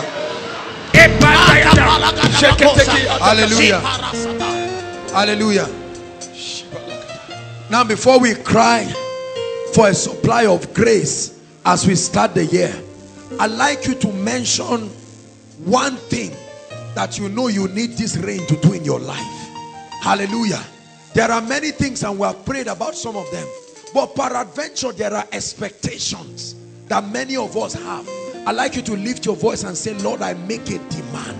This is the season of the rain. This and that must happen in my life. Open your mouth and pray. Open your mouth and pray.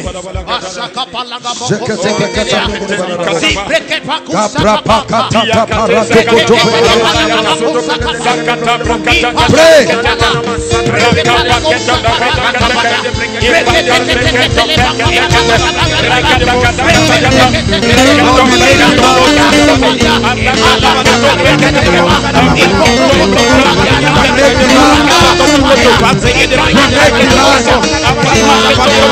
Outside, make sure you're praying. Everywhere outside, make sure you're praying.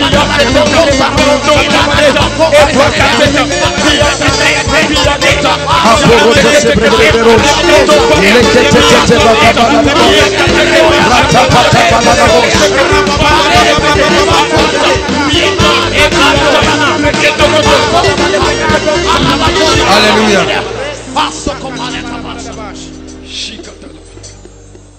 Hallelujah. That rain must fall. Hallelujah. But there are conditions. I'm about to pray for you. Hallelujah. You cannot do spiritual things with your strength.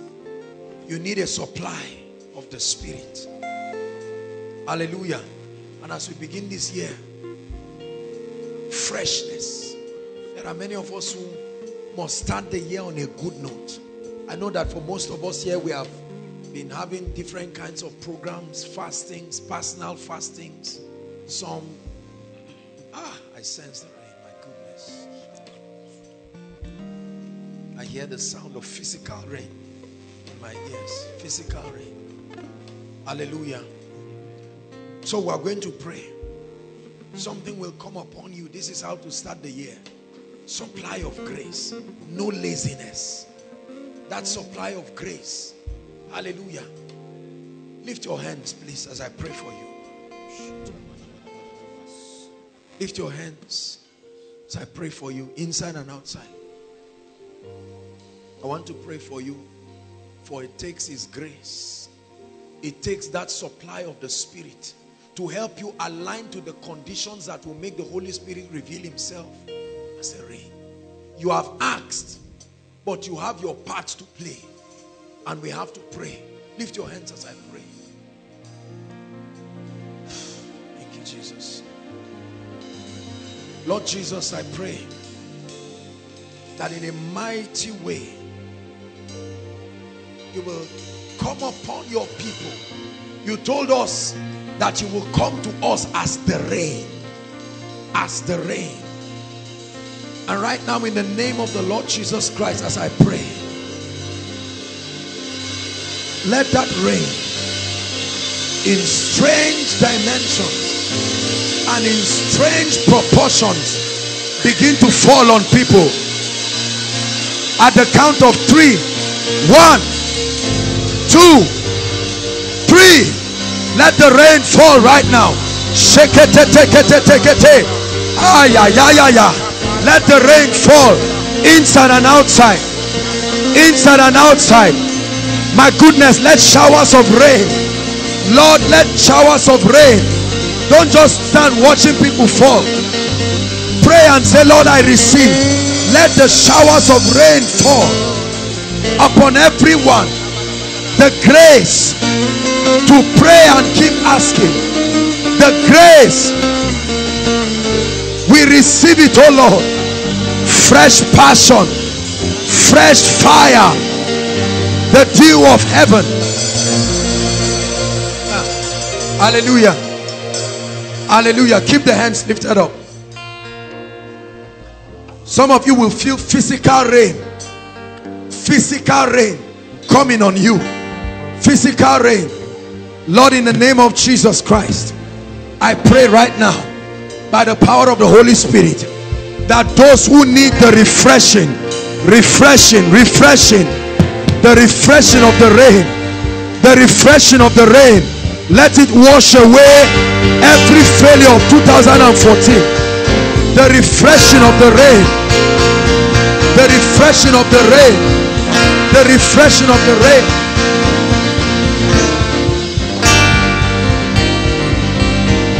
The refreshing of the rain. In the name of Jesus. The refreshing of the rain. I command it. I declare it.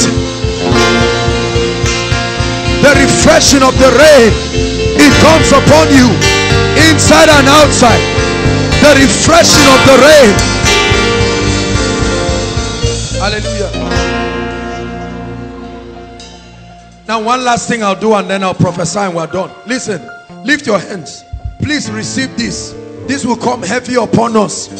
The Lord began to tell to me about this right from retreat. There is a grace that you need to run this year with. There's no time for me to begin to tell us some of the things that the Lord revealed to me, but now is the time. There is a grace upon this house for everyone that is connected to run with it, and it's time to release it. I received it in the secret place. Just lift your hands.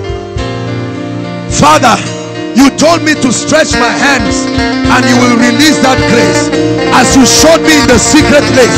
Right now I release. I stand in my office and I command, take the grace for 2015. Take the grace for 2015. Take the grace, the supply of the Spirit. The supply of the Spirit. I release it. As I received in the secret place, I release it for your academics, for your ministry, for your business. Take the grace inside and outside for your family. I release it. I activate that supply. I activate that supply.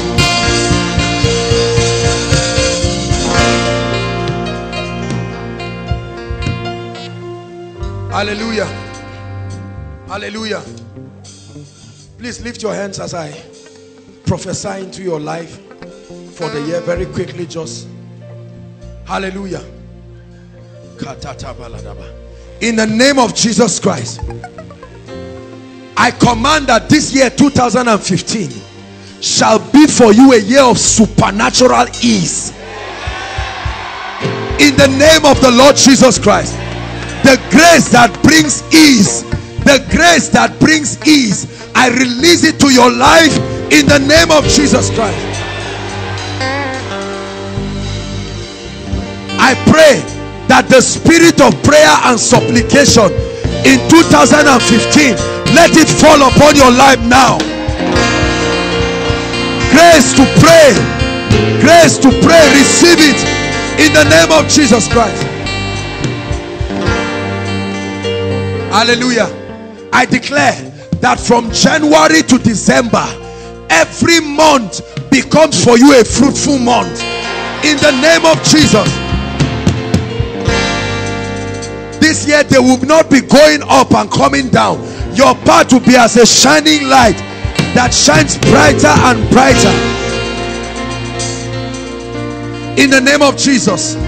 The dimension of favor that has been earmarked for you and for this house to walk in, we receive it and I release it to your life right now.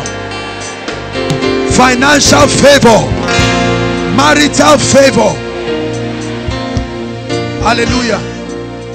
I prophesy upon your life and upon this house, every sinner, every soul that must be saved through your hands this year, let the rain supply grace to bring in that harvest in the name of Jesus Christ. Whatever you struggled with in 2014, I declare that in this year you will not even need to fight. You will hold your peace and the Lord will fight for you. Hallelujah. I pray for everyone's finances in this year 2015. May the Lord do something in our lives that will cause our mouths to open with laughter. In the name of Jesus Christ. We prophesy supernatural marriages this year. We prophesy supernatural childbirth this year. We prophesy supernatural jobs. In the name of Jesus Christ. I declare upon you, although it's a year of election, but in the name of Jesus Christ, I place a seal of exemption. You do not live by the sword, and so you will not die by the sword. No one here connected to this ministry will be a victim of bomb blast, will be a victim of terrorists. In the name of Jesus Christ, I declare that as you travel all through this year, by air, on the road, you are protected. In the name of Jesus Christ. Accident is far from your life. In the name of Jesus Christ. This is the year when we forbid you from begging. In the mighty name of Jesus Christ. You will be the one to bless many. In the name of Jesus Christ. I pray for your academics this year. Step into an unusual dimension of mental acumen. This is the year you will record 5 points. Oh my goodness. This is the year first class students will arise. Many of you will come with the spirit of Elijah, and you will beat the standards you have set before.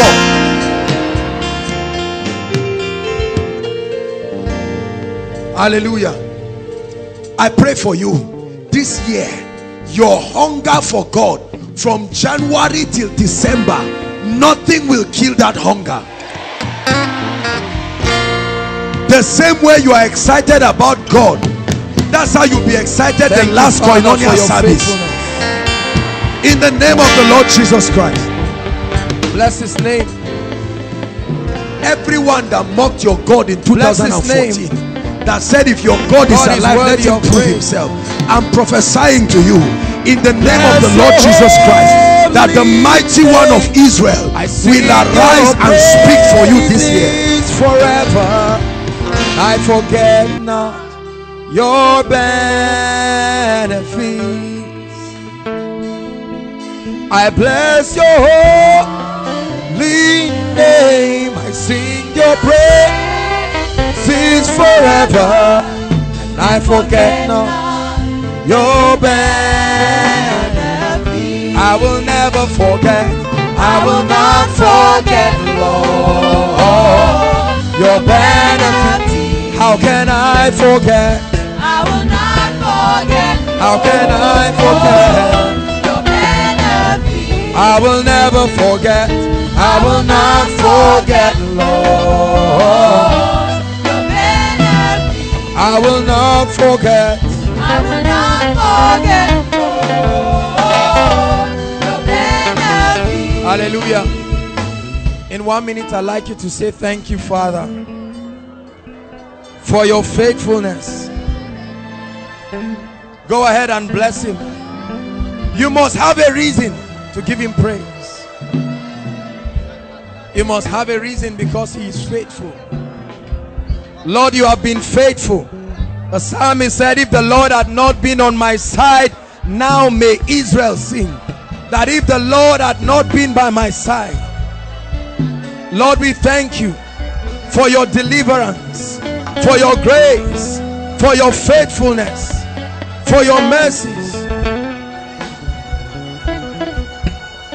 Bless him for his faithfulness. Lord, we give you all the praise.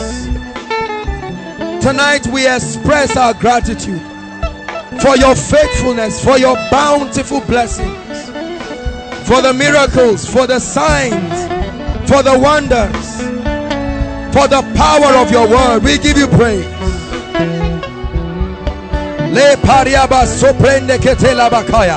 Come on, bless him in the spirit.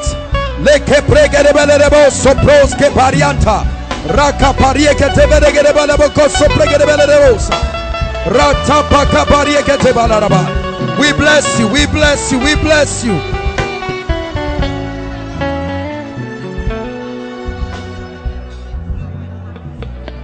Holy, holy, blessed is he who comes in the name of our God. Holy, holy, blessed is he who comes in the name of Hosanna, Hosanna, Hosanna, Hosanna, yeah. Hosanna, Hosanna, yeah. Who comes in the name of Hosanna, Hosanna, Hosanna, yeah. Blessed is he who comes in the name of our God. Blessed is he who comes in the name of our God. Blessed is he who comes in the name of our God.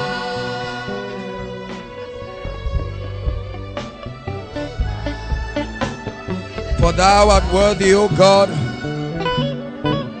to open the book and unlock the scrolls. For thou wast slain, and with your blood you have purchased men out of every tribe and every tongue and every nation, and you have made us a people. We bless the one who was dead and now is alive and holds the keys. Lord, we give you praise. Hallelujah. Every time we appear before his presence, it is important that we cultivate the attitude of worship and of expressing our gratitude. Psalmist said, if the Lord has not been on our side, now may Israel say. Hallelujah. God has been faithful in the midst of all the chaos and the deaths and the lamentations around. He has preserved us. Believers must learn that it is an act of worship to give thanks.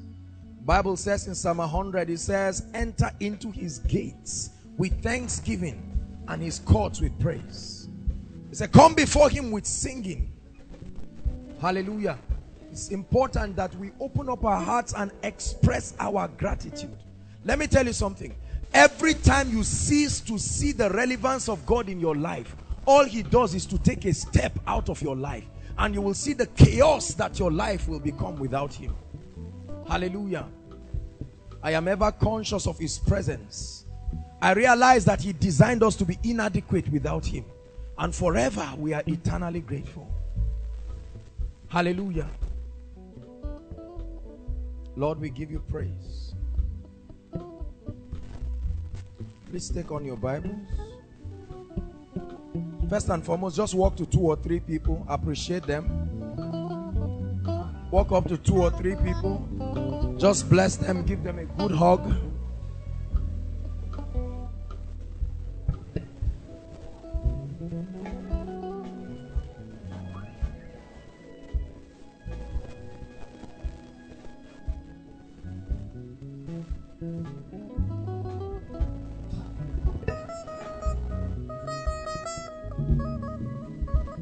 Hallelujah. Please be seated. God bless you.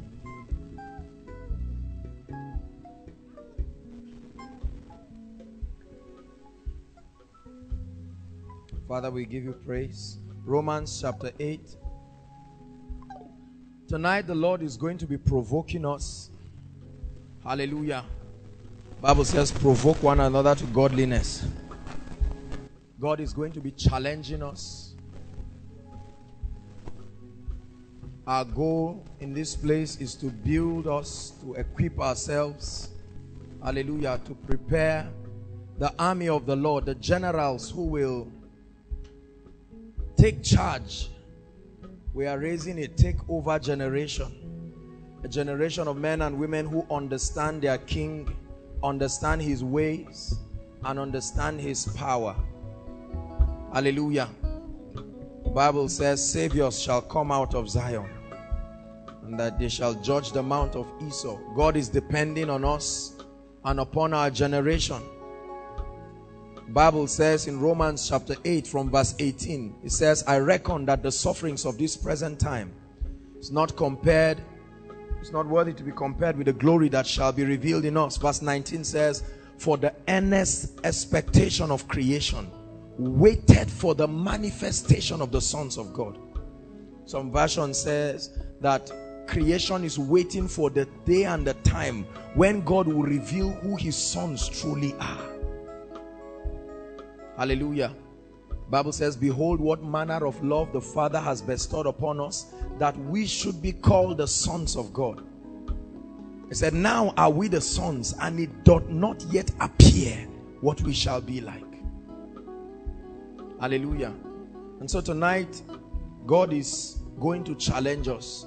It is our desire that we come to a point where we truly understand God's ways and his life and his power and his grace. For it is out of the abundance of this revelation that we'll be able to rule and to reign. Hallelujah. Romans chapter 8.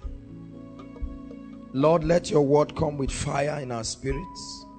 Let your word challenge us and equip us in the name of Jesus. Hallelujah. Romans chapter 8. Please bring out your Bibles, your writing materials. Verse 15. For ye have not received the spirit of bondage again to fear, but ye have received the spirit of adoption, whereby we cry, Abba, Father. It says, the Spirit himself beareth witness with our spirits that we are the children of God. Verse 17, let's read together. 1, 2, read.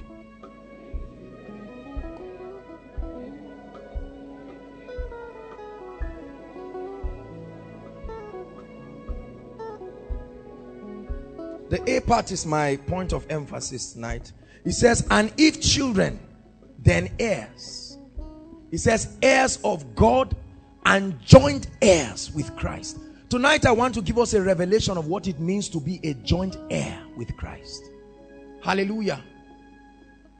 For many believers, the concept of being one, the concept of our oneness with Christ, I hope you realize that the whole goal of eternal life and the coming of the Spirit in our life is first and foremost to bring us into oneness.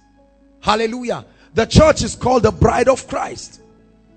And according to the book of Genesis, when God was speaking, instituting marriage, he told Adam, he says, wherefore shall a man leave his father and mother and cleave to his wife, and they two shall become what? One flesh.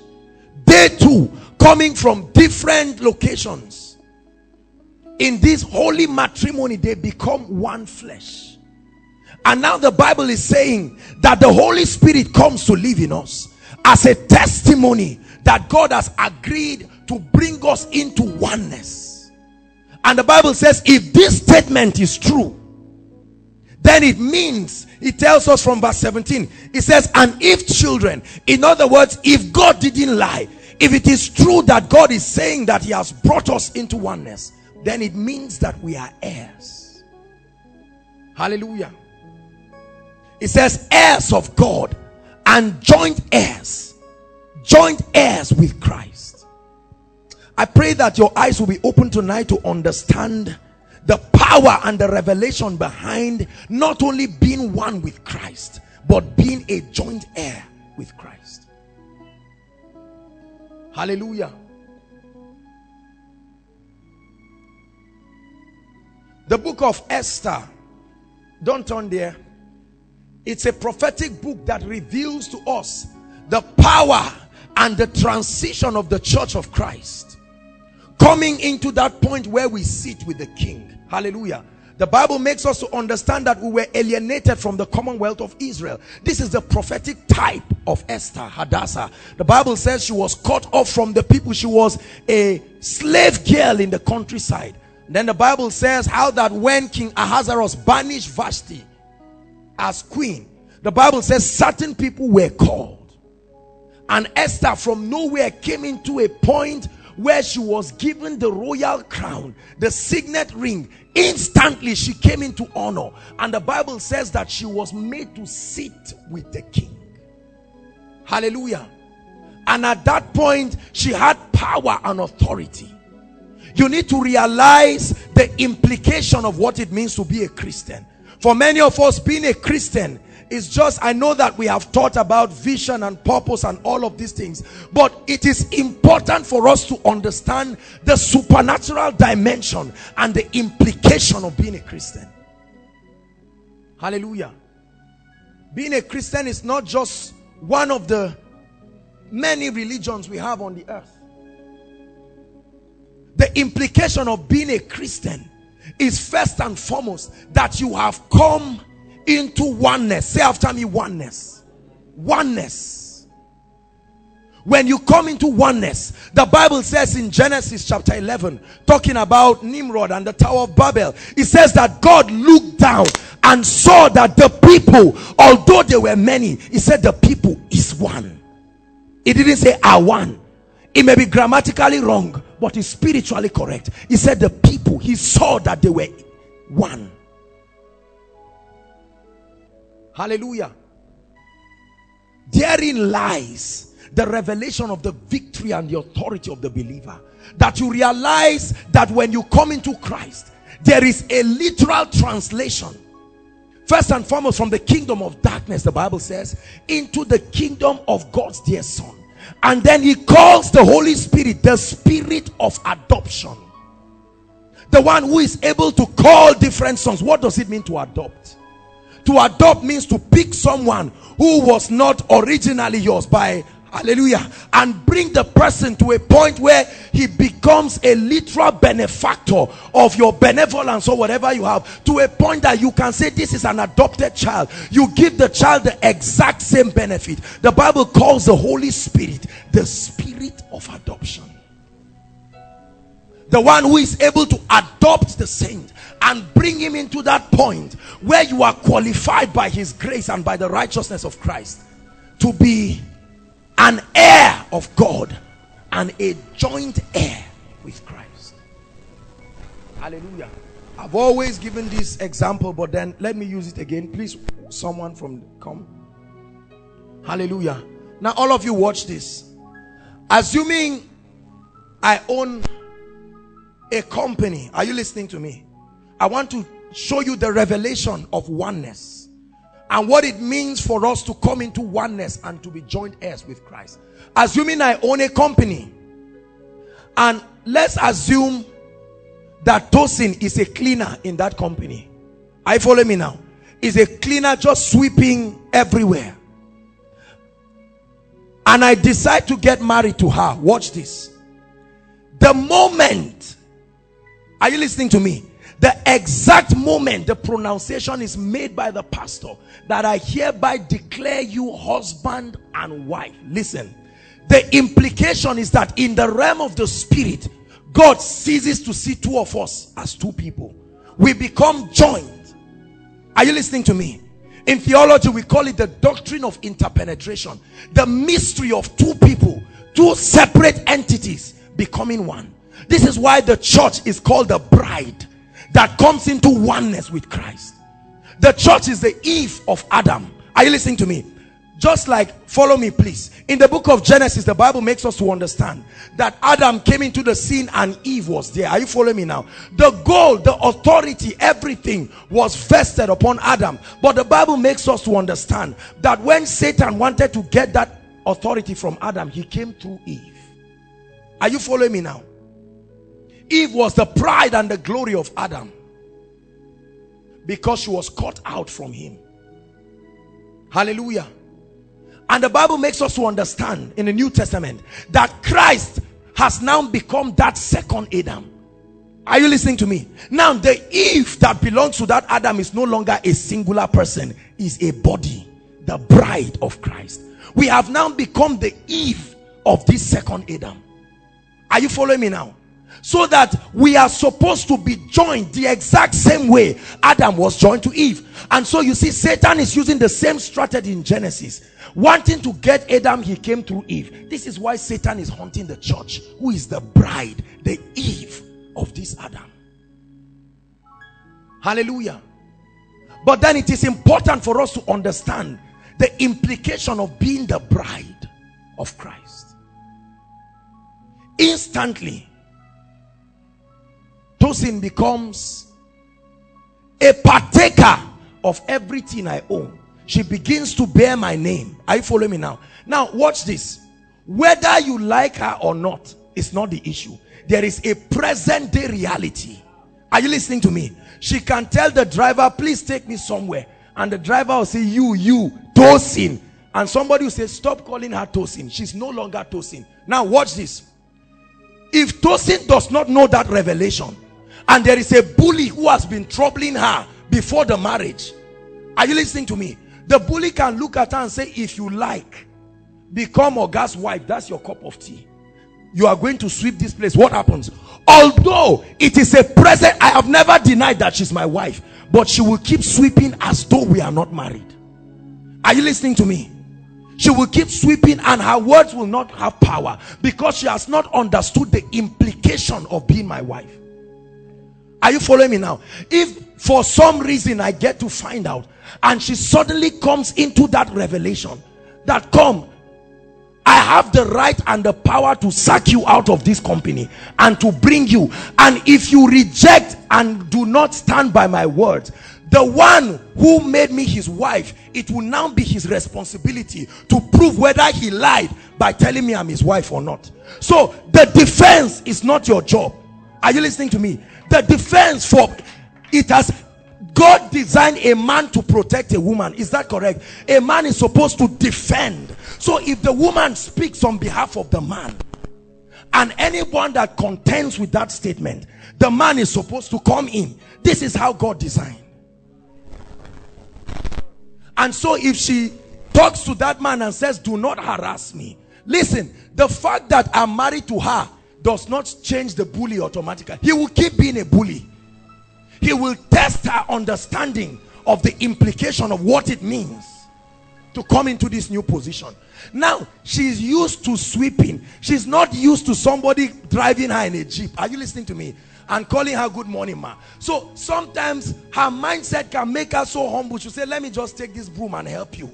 But whether or not she chooses that, that is not the present reality according to the agreement. Now, when she comes into an understanding, one day she will take the marriage certificate and come and summon all the workers and say, by the terms that are in this certificate that I'm showing you, it has been written here. Can you see my name signed here?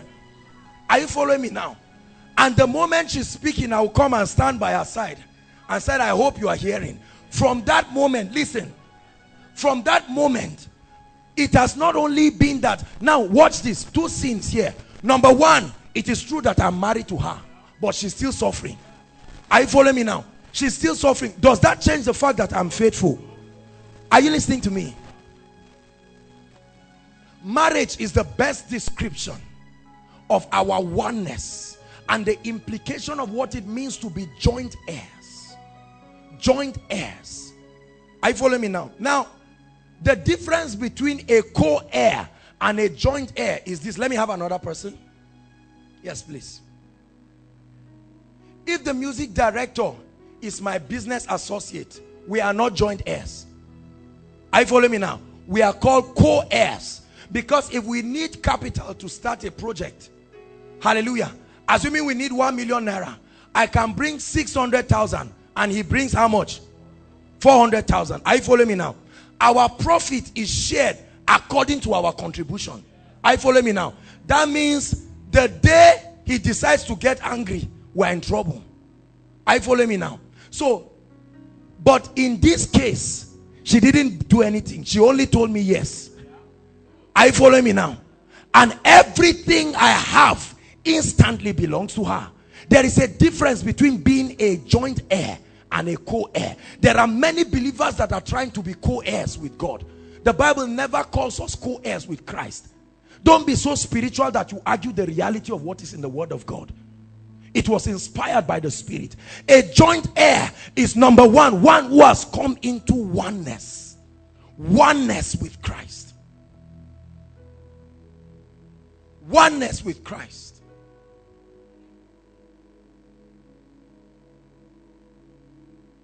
That means you possess his life. The life of God is in you. Are you listening to me? You must understand the power and the implication of having what we call eternal life. Eternal life is not the life you will have when you get to heaven. No, that's not eternal life. Eternal life is God's life supplanting your biological life, literally, so that you begin to exist with another dimension of life. It's a supernatural life, higher than all the limits in this realm. Either God is lying or you believe it. The implication of being one with Christ is first and foremost that we are partakers of his divine nature, not partakers of his nature. There is a reason why the Bible says that nature is divine. Partakers of his divine nature. Hallelujah. That means we are connected. Watch this. We are connected. Every time Christ is honored, if it is true that we are one, the church must be honored. That's why every time you praise God, you also receive a portion of that blessing. Every time you truly praise and worship God and nothing happens to you, then it means God has lied. You see the power of praise and worship, because whatever is happening to him must also happen to you. This is the implication of being one. The Israelites understood this. He said, touch them not, they are the apple of my eyes. Hallelujah.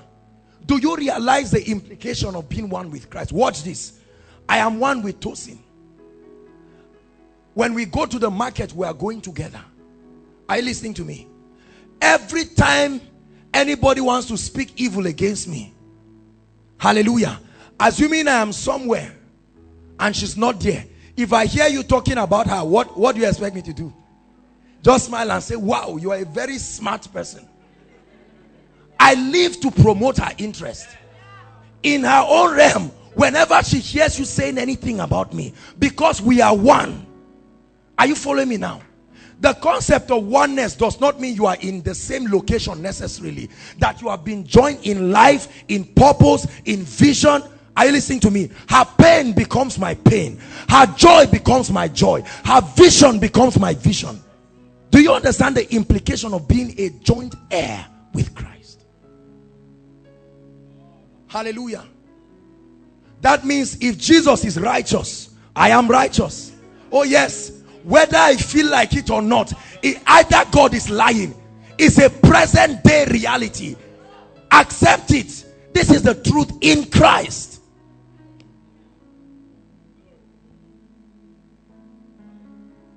So every time I stand before principalities and powers, the first revelation in the realm of the spirit is they want to find out whether you are in Christ or not. Outside of Christ, you do not have a platform to do anything. Are you listening to me? The basis for everything in the spirit is that you are in Christ. In Christ. Outside of Christ, you do not have a say, you do not have a platform. So in Christ, when I speak to a sick body and I command that cancer to leave, what they are saying, I'm speaking on behalf of the authority and the government of heaven. Are you listening to me? If the person does not get healed, are you listening to me? It's left for the one I'm representing to validate his reputation, because it's at stake there. Are you listening to me? And so the Bible says, even though I walk through the valley of the shadow of death, it says, I fear no evil. Why? For thou, who is the thou? Thou art with me.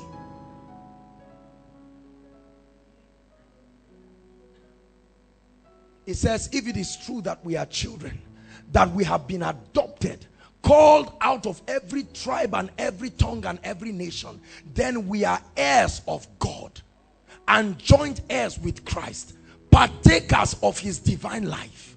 Partakers of his divine life. What is the life of God? What is it? What is the divine life of God? Let me tell you what the divine life of God is. The divine life of God is everything that makes him God. Everything. Every attribute that can be found, because Christ is the express image of God. So whatever, Christ came to give us a sample of everything that can be found in the Father. Hallelujah. And so Christ is the expression. The Bible calls him the express image of the Father. What does that mean? That means that if it is true that the life of God is in us, then Christ becomes our standard. That everything that flowed through Christ, his glory, his power, his grace, should find expression in us. Sons of adoption. So if I speak in the realm of the spirit and my words have no implication, then it means my oneness has a problem in the realm of the spirit. It means it has not been established and it has not been recognized. Do you understand what I'm saying?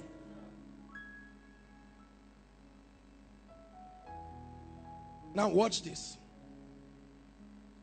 Before we got married, she had her ideologies and her limitations. Watch this. When we get married and I'm the man and she's the woman, who submits to who? What does it mean to submit? To bring your strength and your value system and everything to conformity. Are you listening to me? That becomes the basis. Because although I am married to her, she can choose to take her mindset of being a sweeper. It doesn't change the fact that I'm her husband, but she's going to suffer the consequence. And by implication, it's going to affect me. Do you understand? So the Bible says this is God's present day reality. Now come into alignment. That's what we call the renewing of the mind. Coming into alignment with God's perspective about you and God's reality about you. Let me tell you what God has to say about his bride. Hebrews chapter 2.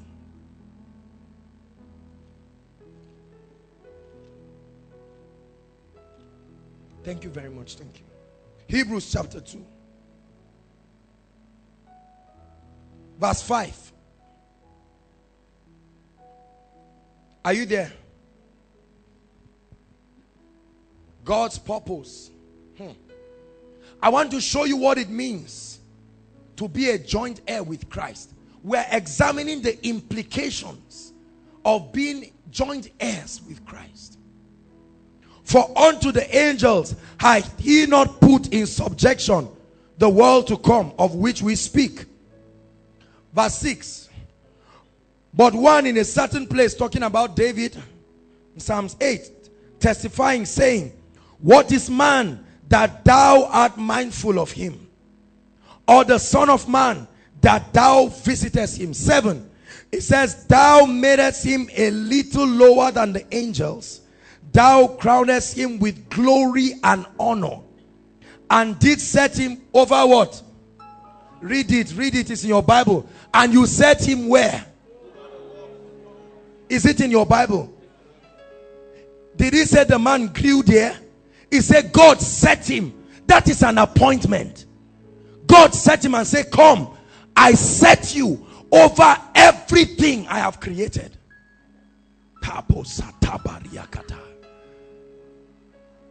He said God set him over the works of his hand. God says the jurisdiction of your rulership is everything that came from my hand. So long as I am the one who created it, both in the realm of the spirit and in this realm, I get what I'm preaching. Are you getting me tonight? You must get this as a revelation.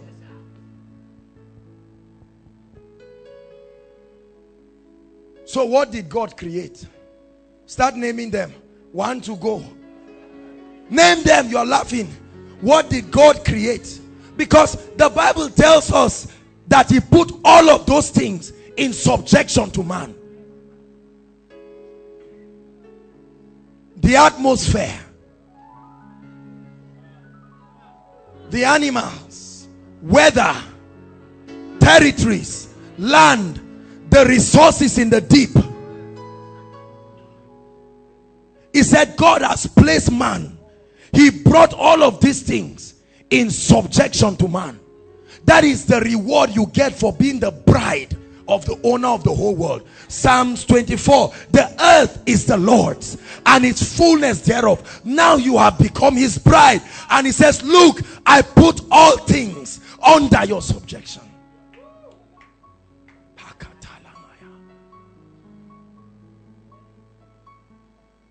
I put all things. You people name everything God created. You didn't name them all. Satan, demons, the fallen angels. He said, I put them in subjection. Principalities, spiritual wickedness in heavenly places. I put them in submission. Let's read on.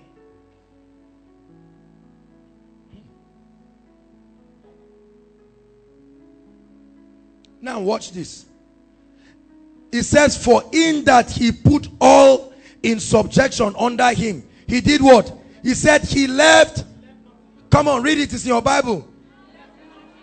That means God didn't make any mistake that later you say, I forgot to put Satan under your feet. No, he said God was thorough. He made no mistake. He put all things. All things. God is not scratching his head saying, what kind of costly mistake did I make?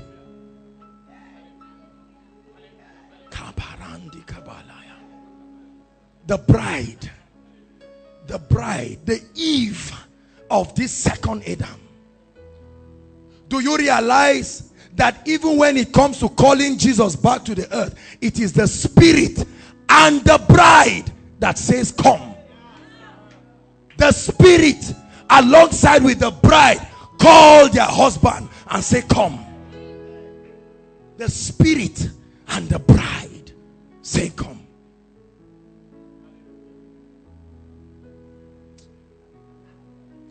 I give you the highest. Oh, I'm not ordinary. I'm not ordinary. I give you the loudest. Loudest praise to the King. I lift my holy hands. Highest praise to the King. I give you, help me. I give you The highest praise. I give you. Lord, we give you praise for what you have done for us. Give you the highest. Listen. I give Listen. you. Can I tell you something? Can I tell you something? Watch this. I need to deliver us from a Christianity that allows every and anything to happen around us. The Bible says God has brought, I use this lady to give you something. That means, see, Joshua chapter 1 verse 8, it says, this book of the law shall not depart from out of thy mouth. He said, but thou shalt meditate therein day and night, that thou mayest observe to do all that is written therein. Hear this.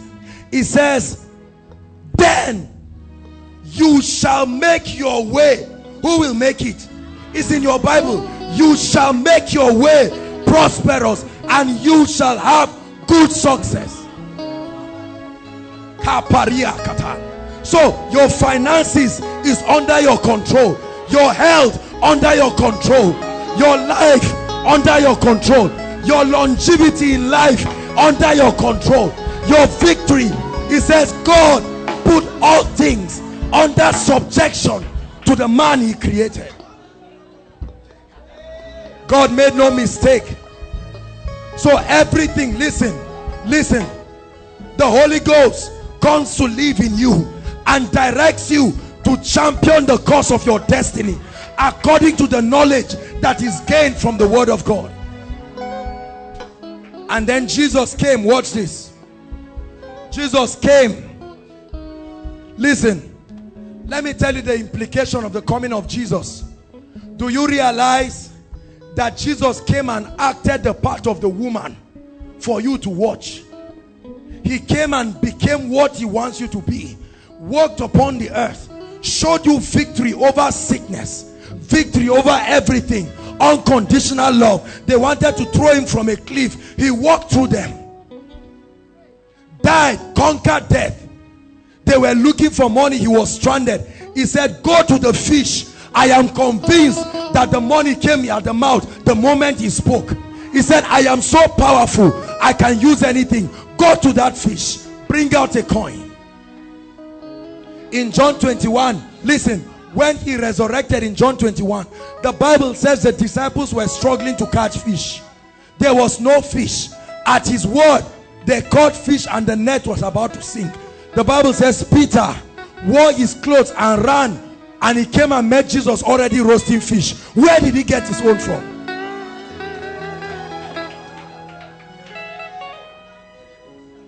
He said to no angel. Listen, I will tell you why he said to no angel. Do you realize that Lucifer was a fallen angel? Do you realize that the angels of God are loyal? Satan, as a fallen angel, is claiming ownership, and God is saying, let me inform you, I did not give any angel the earth. So any angelic being in heaven or in the earth that claims ownership of the earth is doing it illegally. It says to no angel did he ever say that he will be a partaker. He did not put the world under the subjection of any angel. The secret of victory in life is to accept by faith. Are you listening to me? That you are supernatural. Because you are the bride of Christ. You have come into oneness. We are partakers. I am a partaker. See, that's why my life will keep soaring from glory to glory. It's not because my name is Joshua Selman. I understand the implication of what it means to be one with Christ. Take me anywhere, I know the end. Glory, glory, the glory of God. Hear me. So when you understand this, there is nothing in the kingdom called disadvantage. Cancel it out of your life quickly. Yeah. What then is the basis of saying you are disadvantaged? Are you listening to me?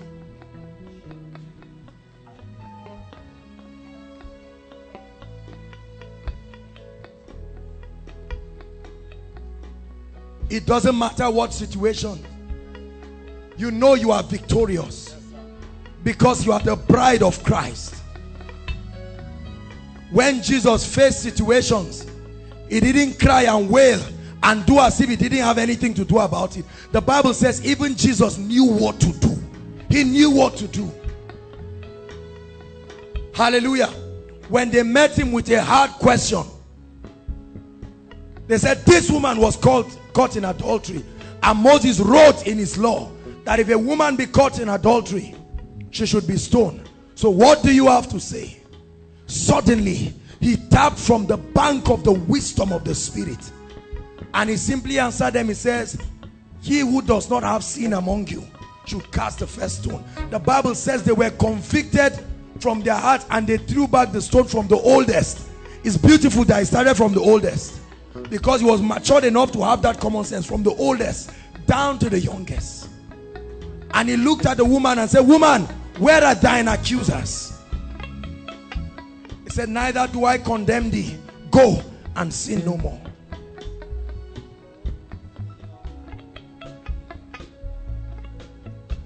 Do you believe that you are one with Christ? Do you believe it? The times that are coming will test that revelation. Hallelujah. Now, from the story I gave here, watch this. From the story I gave here, how did she demonstrate her oneness? How did she demonstrate her oneness? My wife in this example.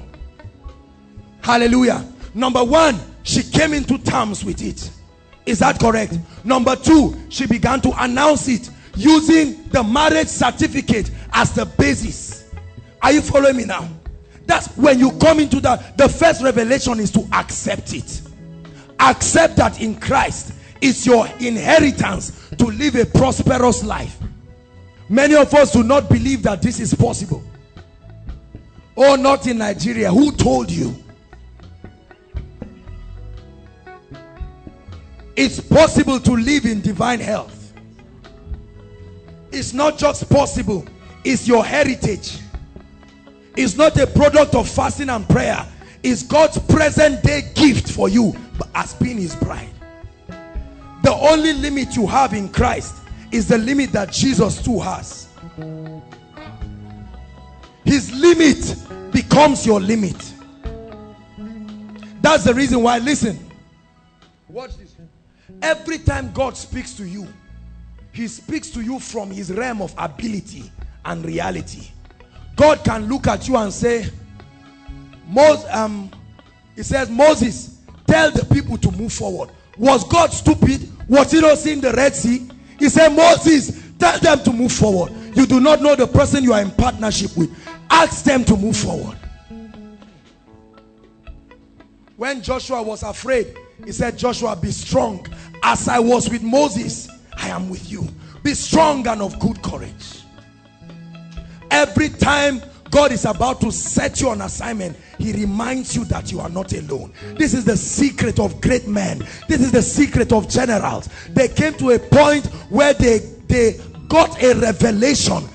Every time I pray for the sick, the Lord taught me this. That's why many times I take a while before I start ministering. I'm coming into that alignment that I am not alone.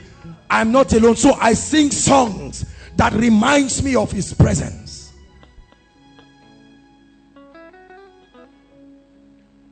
Look at what God is doing in this ministry. Does it not tell you that these are not the works of a man? What kind of intelligence can make a young man or young people to do this? Doesn't it tell you that it looks like there is a bigger person? Yonggi Cho says the Holy Spirit, my senior partner. And with the ministry and oneness with that senior partner, he produced the largest church in the world till date. An ordinary Korean that does not even understand English very well. So it's not about oratory that Americans teach how to do this, 7 steps to do this, stories. If you are not in your oneness with him, you will be shocked. Are you understanding this? Tonight I'm here to provoke you, and then we'll pray that you are one with Christ.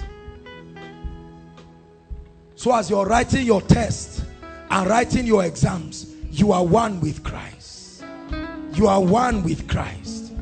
You are one with Christ. That's why the sister could get her job out of over 500 or 200 people. See, when you see some people blessed for no reason, stop looking at them. Look at the person they are in unity with. See, listen, let me tell you the implication of coming into oneness with someone. When David became king in Israel, he said, is there any man in Saul's house that I may show him kindness? Who was brought? They brought a cripple called Mephibosheth. Mephibosheth sat at the royal table, although he was crippled, because he was called by the king. Mephibosheth was called and he was honored. The same food the king ate, he ate. Hallelujah. That's why you can see a man who does not speak good English, but God is still using him. You can see a man who is not fine, he is not handsome, it doesn't matter. Demons still cry out, because it's not about your looks, it's about your oneness. Oneness. Oneness.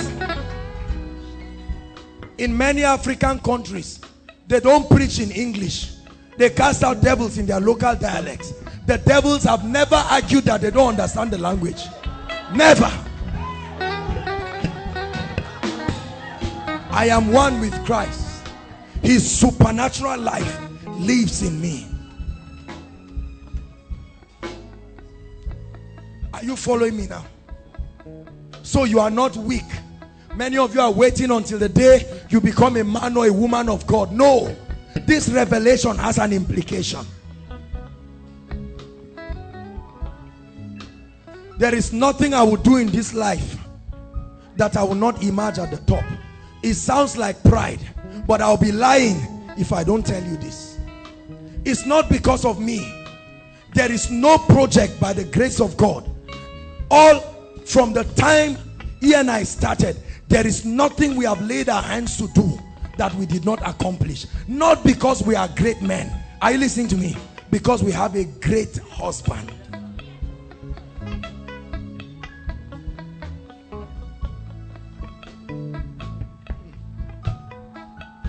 So you can walk in divine health. Why? I am one with him. His life lives in me. That no demon can come and disturb you. Listen, can I challenge you, friends? Get angry and solve this issue of demons once and for all in your life. Hear me, it was not designed to be a struggle. There's no demon that has threatened Jesus from his throne in heaven. Are you listening to me? When you are entering a car to travel, be conscious of the fact that he is with you. Are you understanding what I'm saying? There are deaths happening everywhere. I'm sure you have been getting reports of people dying and all of this. I feel very sad and grieved in my heart. And we pray that God will keep these people. But now that you are alive, do you believe your life is by chance? I'm challenging you tonight. Do you realize there is nothing called chance in the realm of the spirit? Everything happens as a result of cause and effect. You are not gathered today by chance. Are you listening to me? It is not by chance. Jesus did not become Lord of all by chance. You don't become healthy by chance. Are you listening to me? You don't become prosperous by chance. You don't become anointed by chance. It's by light. The illumination of the word of God engrafted in your spirit. You don't speak to Satan and say, Satan, leave, and then he leaves by chance. There is no chance about it. Am I convincing you? Get angry and believe this. So if you are to advance in your life, it's not going to be by chance. Satan is not invading this world by chance. Channel O is not taking over by chance. Are you listening to me? MTV is not moving by chance. What's the name of this Nigerian rapper? That's those guys that sing all kinds of songs that you cannot even resist buying the album. They sing rubbish and nonsense. Is that called chance? Some of them slept in graves for days, received powers and anointings, came back, wrote nonsense on tapes, and there is a force moving men beyond their control. Come on, nothing happens in life by chance. Success is not by chance. Long life is not by chance. All the people in the early days of the Bible lived long, not by chance. And he slept with his fathers, and he lived a good old age and slept with his father, and he lived a good old age and slept with his father. We travel all the time. I have never feared death in my life.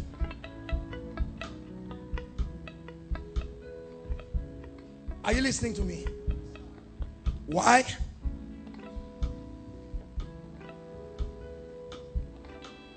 We live in a hostile environment. We preach and we walk among people. All kinds of people. I've gone to Yola. I've gone to Maiduguri. I went to Maiduguri on road. I missed my flight. I went on road on a Friday. And we started the journey in the afternoon. You need the word of God to come alive in your spirit. I am convinced that no man can kill me until my assignment is over. This is a revelation I have given to myself. If it were death, I would have died since. Are you listening to me? You don't know the story of my life. If you know the story of my life, you will know that the word of God is not mistake. I was diagnosed of fungal infection. My head was literally rotting. Are you listening to me? My mother is alive. I have classmates, you can ask them. There was no drug that was used on me. Everything, the doctors were tired. I moved from teaching hospital to teaching hospital. I've seen the power of God. If you live your life to chance, you will die a beggar in this life. There's no chance in this life. Everything happens as a definite operation of God's principles. I've been hit by a car. Are you listening to me? I've met with armed robbers on the road. I have met demons. What has happened again? All kinds of things. My eyes, I have been, demons have oppressed me. Oh, demons oppressed me for a long time in my life. And today we keep soaring as if Satan does not exist. We live and we move, we plan our activities with no room for Satan. You think it's Satan's will for you to be hearing this word and to be building yourself in grace? See, Paul said we make our boast in the Lord. The problem is there is no other way to communicate this without sounding like you are boasting. I'll never be poor in this life. Never. It's not a confession. It's a present. It's this. I will never. The same way I can never be a woman. That's the exact same way. Never. I can never be a failure in this life. Please don't take it for pride. I am speaking on account of the revelation of my oneness with Christ.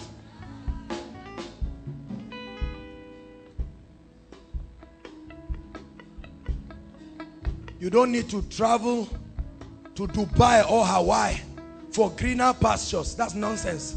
The Bible says the Lord is my shepherd, I shall not want. He makes me lie down.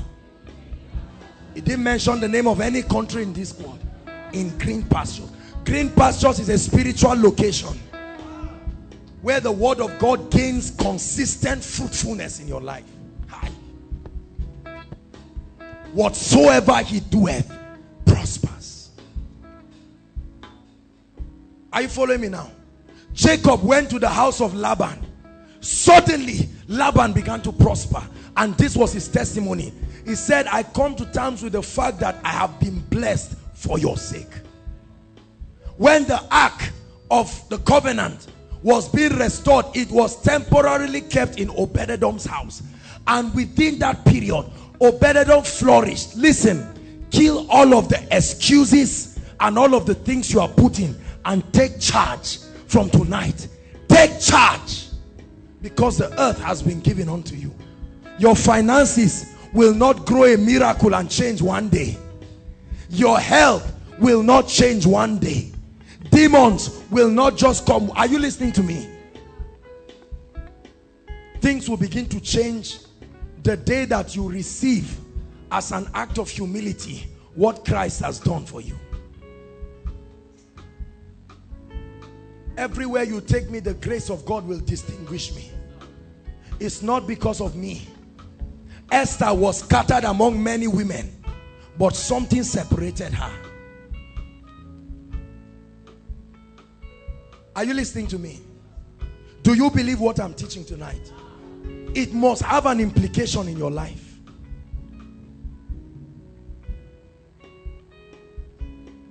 So you expect the blessings that come to your life on account of your oneness with Christ. Everywhere I go to becomes the Garden of Eden. Why the Garden of Eden? Because that was where God designed for man in the first place. And the Holy Spirit leads you. Your life becomes beauty and glory. Do you believe this? So it is within your power to change your finances. Are you hearing me? Don't say I'm young. Don't say I'm old. It's within your power to stop demons from oppressing your life. It's within your power to speak and expect a manifestation in your life. If I bless you, sir, honestly, with all humility, you are blessed. You will see it in your life. Hallelujah. So your life is supposed to have prophetic implication. That anywhere you are, something is about to happen. Let me use the words of Paul Adefarasin. That everywhere you go, something is about to. Everywhere Jesus went to, you knew that just give a little time, you will hear that something has happened there. He always, there was a prophetic implication.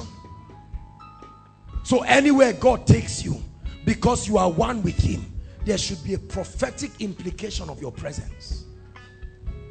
He takes me into a wilderness. I turn that wilderness into a fruitful vine. And I turn that fruitful vine into a forest. Mission accomplished. He takes me to the valley of the shadow of death, where there are dry bones. I turn every dry bone into an exceeding great army. Mission accomplished. The Bible says that weak and beggarly men were brought to the cave of Adullam, where David was, and David turned those people into mighty warriors, to a point where David said, oh, that I would drink of the pool of Bethlehem. And the Bible says 3 of those men killed all the armies and went and fetched water and brought for David. He said the men were mighty. They fought with swords and their hands cleaved to the sword. It will not fall. Mastery. You can turn anybody. That's why I don't care who you are. When you sit under this anointing, there is transformation. Your life must change because of the prophetic implication of the presence of God. Great men and women like Catherine Kuhlman, William Branham, they understood their oneness, and the prophetic implication was across their communities. Hallelujah. And so you speak over your life and you declare. You may look ordinary, but not when you begin to speak. When you begin to speak and declare that I am blessed. Oh, I'm blessed in the city, blessed in the country. I see no limits. The hand of God is upon me. I see no limitations in my life. The strength of God is at work in me. No weakness. The Bible says none was weak, none was feeble. All through their road in the wilderness, none was sick, none was feeble. Their clothes grew with them. Joint heirs. Joint heirs. Say after me, I'm an heir of God and a joint heir with Christ. Say, I'm a joint heir with Christ. I partake in royalty. I partake in dominion. I partake in prosperity. I partake in divine health. Yes. Yes, you must prophesy this. This must become your confession on account of what Christ has done.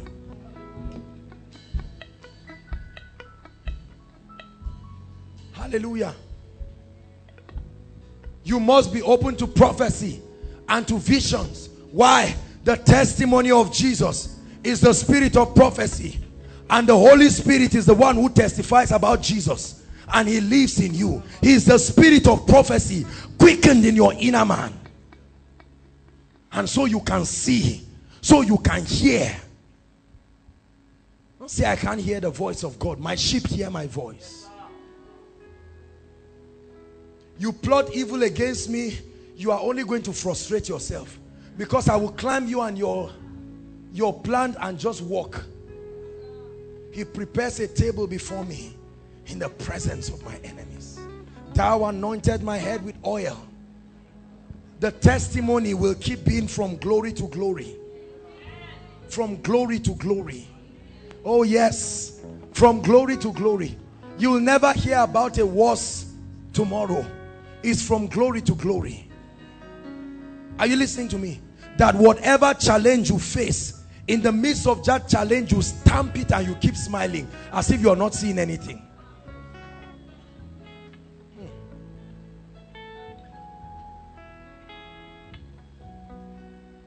I believe in the power of the Holy Spirit. I believe in his grace. I believe in who Jesus is. I believe in my oneness with him. Hallelujah.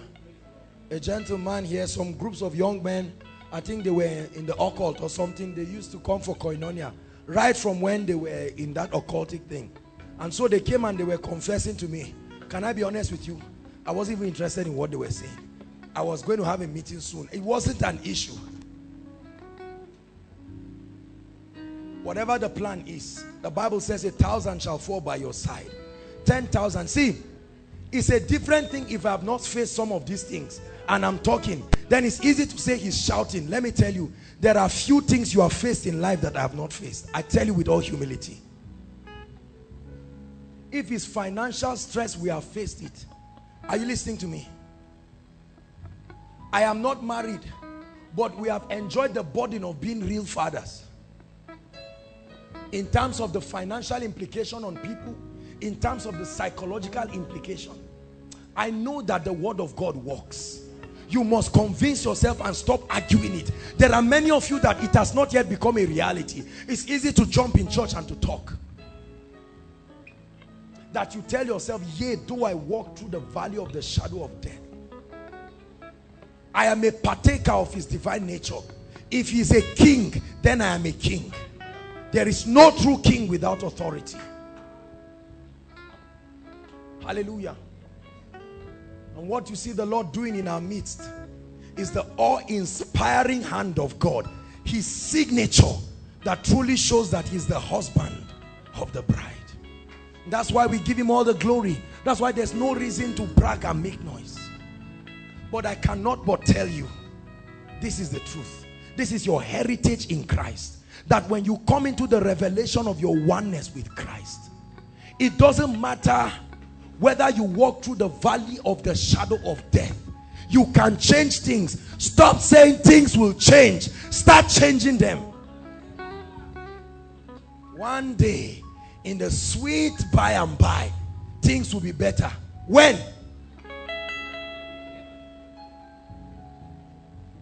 Our parents said this from the days of their youth. Oh, things will change, I know. Since when you were crawling, things will change. Things will change. Now you're almost getting married, things will change. And what your father didn't tell you, he's now telling you.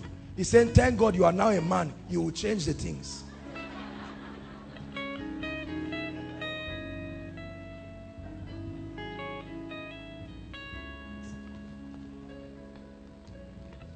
Hallelujah. I find it very difficult teaching on things like this, because the only way to teach about it it sounds like you're bragging about it. But there's no other way to express it in that truth. Are you listening to me? It's just like looking at your friends and saying, I am married. You know, sometimes you can feel, am I hurting them? But is it a lie?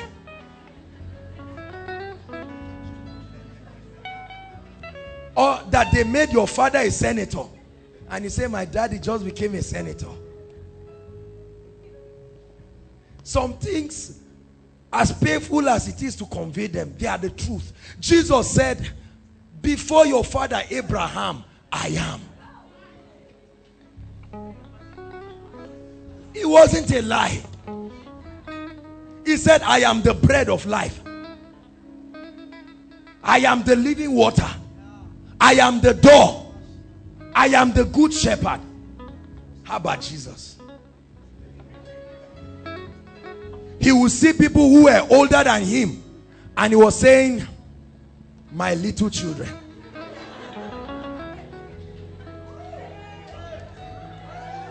See, I hope you realize that everybody, the disciples that were older than Jesus, were older than him by more than 2 years, because all his colleagues 2 years and below were killed when he was small.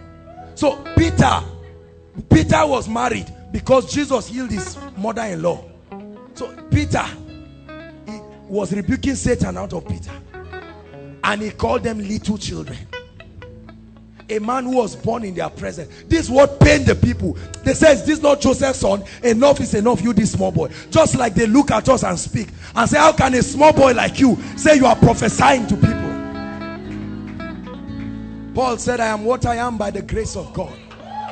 I am what I am.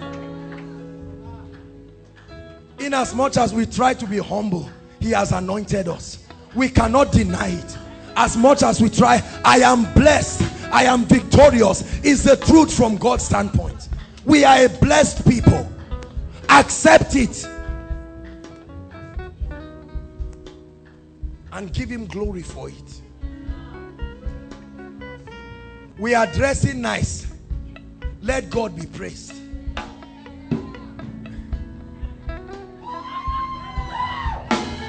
Hallelujah. It is because of what Christ has done. I apologize if we sound proud. Are you listening to me? But I'm challenging you. It is what he gave us. He gave us, it's an inheritance in Christ.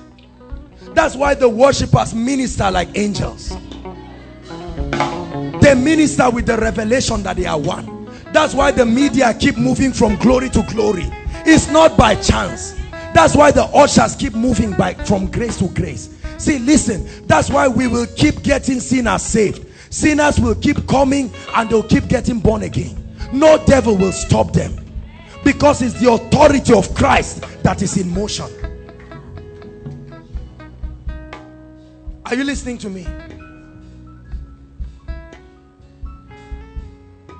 For 4 years, we kept meeting while on campus. Many people will come in the night. For 4 years, some of you never slept between Sunday and Monday. In the rain, in the sun, no chair, no seat, no balloon, no poster. How can you explain that? People criticize us of doing jazz. They criticize us of doing everything. They still say it till today, till tomorrow. People hear of the miracles and they talk. Did that leg really grow? Did that hand grow? Did the SS change? See, in Christ, you are a wonder. You are a sign and a wonder. Are you listening to me? In Christ. When Janfa stands to prophesy, when Manasseh prophesies, he says, how are these people? These people have taught something. You have rubbed something on your... Rub what? Rub what? Hallelujah. Many of you are surprised to see how changed and transformed you are. You gave up on yourself, but see what God has done in your life today. It is a product. I'm challenging you. From tonight, realize that you are a partaker of his royalty. You are not weak. You are not beggarly. You have the power to bless. You have the power to call forth things that be not as though they were. Create a future out of the word of God. Your words have prophetic implications. Speak as the bride of Christ that you are. Hallelujah. I say it with all humility. Ask all the leaders. From the time we started Koinonia, by the grace of God and to the glory of the Father above, we have never had a meeting. Ask them. Never had a meeting to discuss and say, where will we get the money for this week? No. Hallelujah. Where is it coming from? Have we ever come to rob your house? Did you ever see me with something on my face? And I say, man, I say, through the fence, this way. Every Thursday night.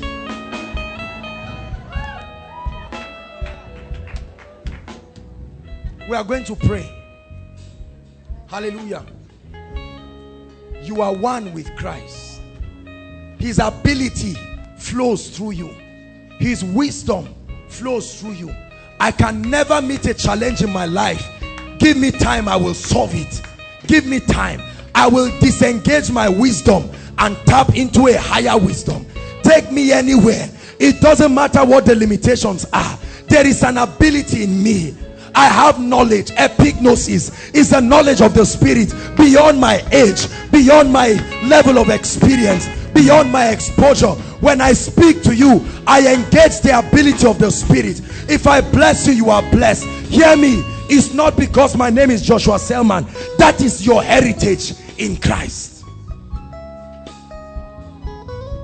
That is your heritage in Christ. You can bless. You can speak. Prophesy. You're tired of sickness. Tell yourself, I refuse sickness. I refuse it. Stop giving excuses for it. Every time you have ideas and projects, nothing is coming in your head. Lay hands and say, I engage the ability of the Spirit bigger than my own. You are in class and a course is threatening you. Get angry. Many of you are afraid of your exams. There are sicknesses that come when you are about to write your exam. Many of you have already bought all the drugs. You have arranged them.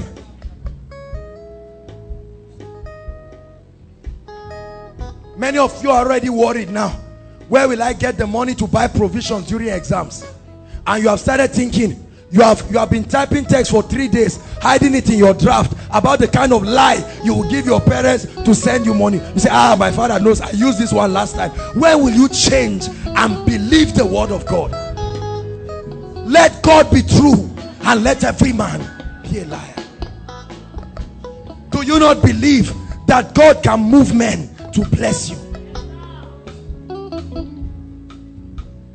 Hallelujah.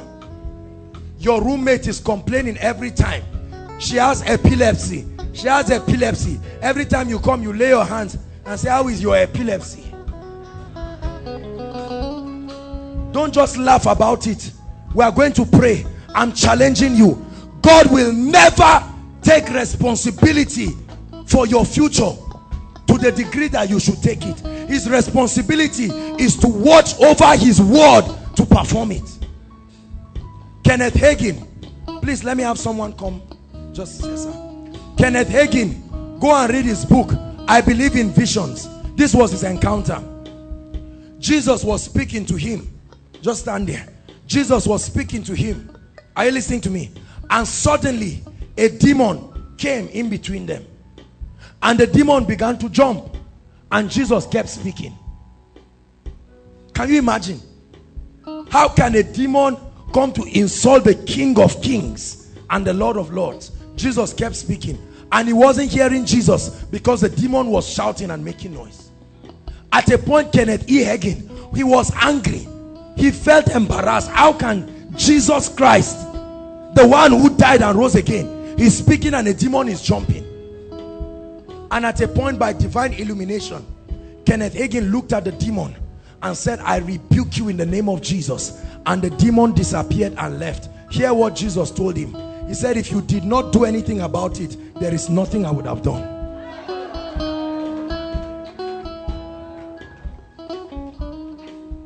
Oh God, when will you change my life? The day you accept the fact that you are one with Christ and begin to take your rightful place in Christ. Hallelujah. This is one of the blessings of prayer, because it offers you the opportunity to speak, to hagar, to declare. The Bible says, Job 22 verse 28, it says, and thou shalt decree a thing and it shall be established unto thee. It said, where the word of a king is, there is power. Words have prophetic implications. I don't waste my words because I realize they carry power. Are you listening to me? True believers are not noisemakers. They understand the prophetic implication of their words. The Bible says, do not say before an angel, I made a mistake, because their job is to accomplish the words that are spoken by the saints. We are going to pray and make some decrees over our lives. Are you listening to me? From today, realize that you are ruling and you are reigning with Christ. Say after me, I am royalty. I am one with Christ. My presence has prophetic implications. Yes. When you come into a room, your roommates should start dancing and rejoicing. There are some people you can do anything to be roommates with. You can pay for the room and say come. Somehow you know that their presence carry prophetic implication. Look at how they sought after Jesus Christ. They just wanted his presence in a place, because his presence carried prophetic implications. Every time I go to a house or I go everywhere, I am conscious of his presence. And so when I step in and sit down, I know that the King of Glory is sitting. As I speak, I am his ambassador. I am his bride. He is committed to back me up. Jeremiah chapter 1 verse 12. It says, amplified, it says that God is alert and active, watching over his word to perform it. Hallelujah. There are implications of being a joint heir with Christ. That you have the righteousness of Christ and you are the righteousness of Christ. Say after me, I am the righteousness of Christ. Above condemnation, above guilt. Yes, this is God's present reality. Above guilt.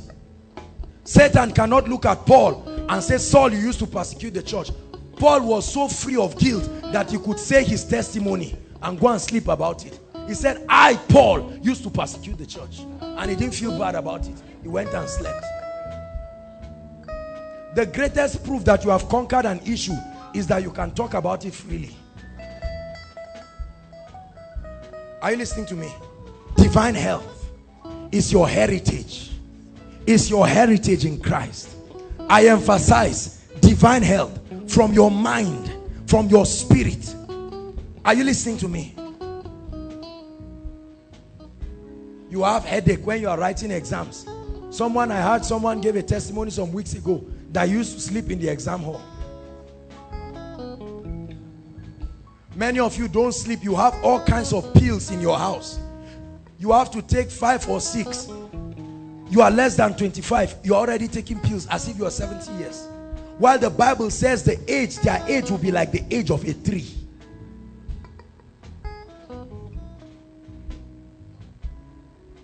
Hallelujah. I'm not against medication. Don't take me wrong. I'm only challenging you not to be complacent over things that are taking the place of the word of God in your life. Are you listening to me? You are doing your project and there's no idea. Your lecturer calls you dull. Say, Holy Spirit, I may be dull in myself, but let's work together and shock this man. Let him know there is a wisdom. He said, I will give you a wisdom and a mouthpiece that your enemies will not be able to resist nor gainsay. You are going for your defense, you are fidgeting. The Bible says when you stand before them, you shall not be afraid of what to say, for in that very same hour it will not be you speaking, but the Spirit of your Father.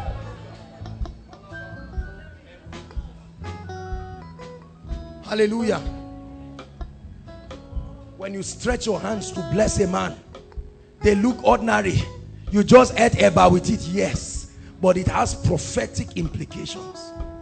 That when you lay your hands upon this lady and say, sweetheart, you are blessed, suddenly the heavens, remember the meeting last week, the heavens begin to shift and to change to accommodate what you have spoken.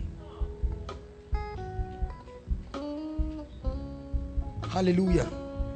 There are things in our lives that we have left the responsibility for God. Every day I keep speaking. I say, I'm established as a man. I'm established. If you're waiting for your job to establish you, be sure you will be established at age 50. I've said it here. Let me challenge the guys before we pray. How much is one block? Have you asked? How much is one block? How much?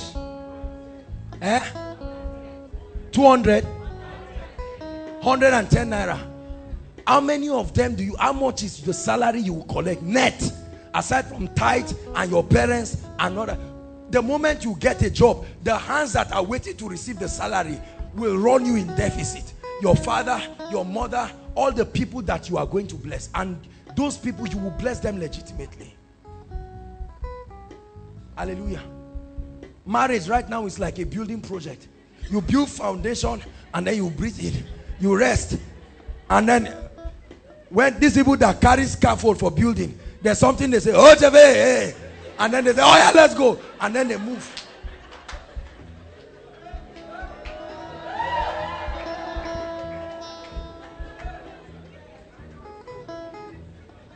except God helps you, except you come into alignment. Do you realize the prophetic implication of creating your future by speaking? This is not about being a Pentecostal. This is God's weapon. Kings reign by their words. If it is true that you are a partaker of God's divine nature, then it is your job to begin to paint your destiny in the place of prayer. That's why, see, prayer is not just a ritual to feel spiritual and to fall. It is God's tool for spiritual architecture. You build your life. I don't just allow anything happen in my life and then you say whatever will be, will be. Let me tell you the truth, is what you don't want that will be. When you leave a farm without plowing it, something will grow. What's the name? What did you define weed in your primary science? Some of you jump class. What is it called? Unwanted plants. They are plants, but they are unwanted. So tonight I'm challenging you that you are a joint heir with Christ. You must tell yourself, I refuse to die until my assignment is over, and I will transit with dignity and honor. Satan will tell you, you are the one that has the big mouth to say this. Every time he tells you, remember the story. Where's Tosin? One more time, please come again. Remember, all of you look at her, so that as you pray, our face, every time Satan wants to speak, remember, the bully in my story is Satan. I'm speaking a parable now. You are not like the disciples of old. You are supposed to ask me to interpret, and then I'll say the bully is Satan. The husband is the husbandman. Hallelujah. Although she has been married into royalty, her lack of knowledge or taking steps in that regard still crippled her. Do you know that every time we accuse God, God feels very bad on the throne, because he ever remains faithful? Are you listening to me? You must rise up. The Bible says arise. You must arise before you shine. Arise. Shake off the dust. Tell yourself, the Lord, according to Hebrews 2, has put all things. Where? Where? Where is Satan? Where is poverty? Where is sickness? Where is failure? You must believe it. Don't just say, Kai, this koinonia, we are behaving like children. You better take it seriously. Hallelujah. We are going to pray. Rise up on your feet.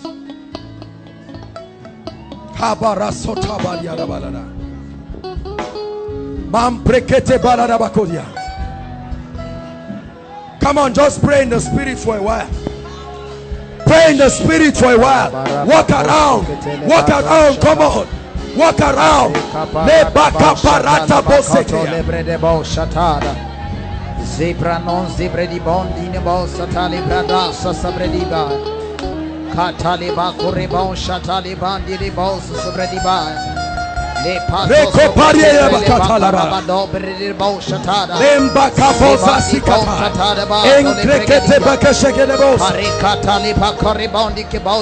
Pray in the spirit. Charge up your spirit, man, because we are about to prophesy. We are about to decree. We are about to establish. Come on, walk around. Walk around. Pray.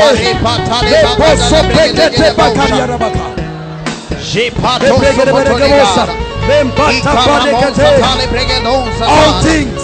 She has put all things in subjection. All things.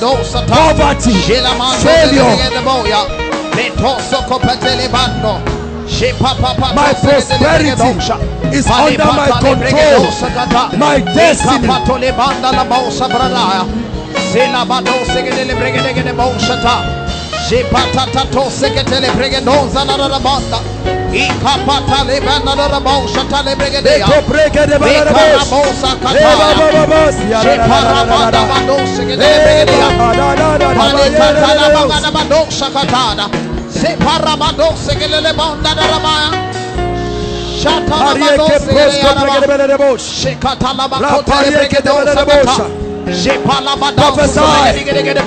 I am royalty.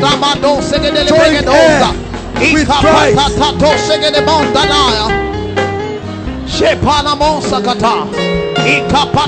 Hallelujah. Hallelujah. Listen. All of you listen, please. Let me teach you how to change things in life. Let me teach you how to change things. Many of you don't know how to change things in the spirit. Let me teach you. It's not just about blindly praying in tongues. Let me teach you something. Do you know what the Bible calls Yazah? The power of creative imagination. Are you listening to me? Every time you are praying in tongues and you are praying to the end that you want to establish something in the spirit. Are you listening to me? As you are praying in tongues, employ the power of prophetic imagination. Put that limitation before your eyes. Are you listening to me? And pray squarely like a priest. If you are speaking against health or sickness, see it. See yourself rising in health. Are you listening to me? And then you will begin to be conformed to what you are seeing. If you are speaking about your finances, begin to see the new you walking in finances, in grace, in glory. Don't just pray blindly and allow your mind to roam around. Go ahead and pray in the spirit.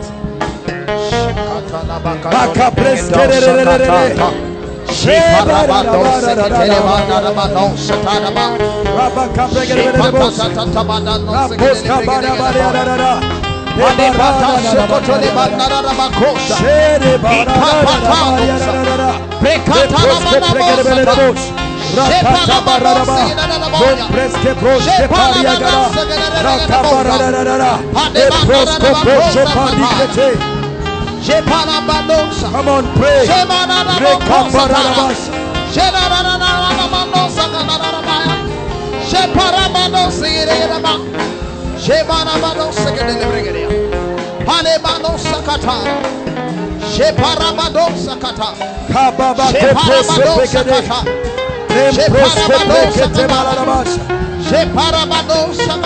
Pray in the spirit. Charge your spirit, man. Because we are about to prophesy. We are about to decree. We are about to establish. All things. All things under his control.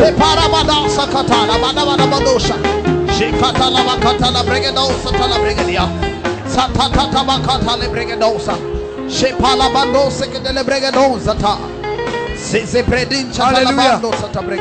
Hallelujah. Hallelujah. Hallelujah. Listen. One more time, let me read Hebrews chapter 2 verse 8. Thou hast put all things. Pick up your Bible because you are going to personalize it. I am in control. No matter how things get, I am in control. I am in control. Yes. Yes. Yes. You are not out of control. Say, I'm in control. No matter how bad things are, I am in control. I'm in control. You're not see. Listen, listen. Hold on. Hold on, please. Hold on. I know we like saying God is in control. Hallelujah. That is right. But now, when you say I am in control, you are not replacing God. Are you listening to me? What you are saying is that, look, as a king, no matter what it is, it's not enough to make me stand up from my throne. I am in control. The whole earth is still in chaos. Jesus is still seated on the throne. Are you listening to me? We are going to read the A part of Hebrews chapter 2 verse 8.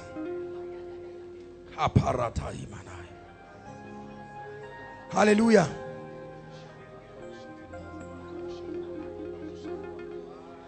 We are going to read it up to the part that it says, He left nothing that is not put under him. Everywhere there is him, you are going to put your name. Not me. Me is not your name. Are you listening to me? Are you ready now? 1 to read verse 8. Thou hast put all things in subjection to Joshua Selman's feet. For in that you put all things under Joshua Selman, you left nothing that is not put under him. Listen, how many things are within your control? Listen, the word under your feet simply is a prophetic language. It was an ancient language that meant you are in control. How many things are you in control of? Your finances, your health. Now you are going to prophesy. Are you listening to me? You're going to prophesy in the name of the one that you are in oneness with. Begin to call forth your health, your finances, wisdom. Prophesy. I am in control.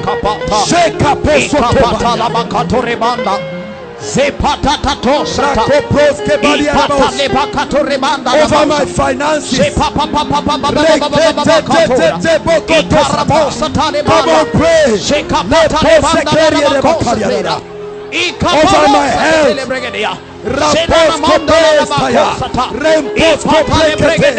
I make progress in life.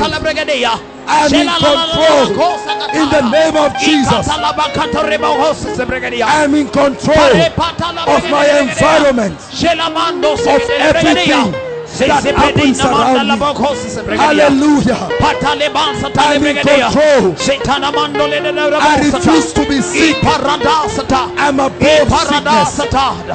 I refuse poverty. I am in control in the name of Jesus. My presence carries a prophetic implication.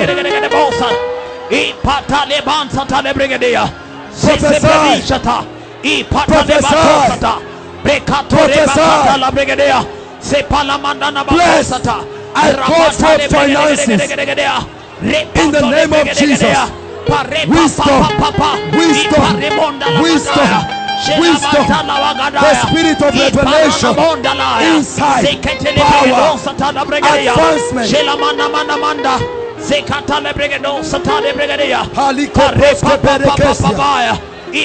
From glory to glory, grace to grace. I am well favored. I am honored. Oh, hallelujah. I am the head, not the tail. Above, not beneath. Above, not beneath. Above, not beneath. Above. The lines are falling for me in pleasant places. I have a goodly heritage. I am not weak and beggarly. He has called me one with you, a partaker of his honor. Hallelujah. Hallelujah. Listen, many of you, on account of your oneness with Christ, you have suffered literally. Why will you not be glorified? On account of your oneness with Christ. Many of you, on account of your oneness, you have been criticized. On account of your oneness, you have experienced it. Why will you not be honored? On account of your oneness. We like suffering for Christ. We run away from being honored by Christ, for Christ, and with Christ. Hallelujah. Now, you're going to speak to things. Listen, you are not praying to God. Are you listening to me? You are wearing your kingly crown and you're going to begin to decree. The Bible says in Job 22:28, and thou shalt decree a thing and it shall be established. Listen, he told Job, he said, Job, hast thou commanded thy morning?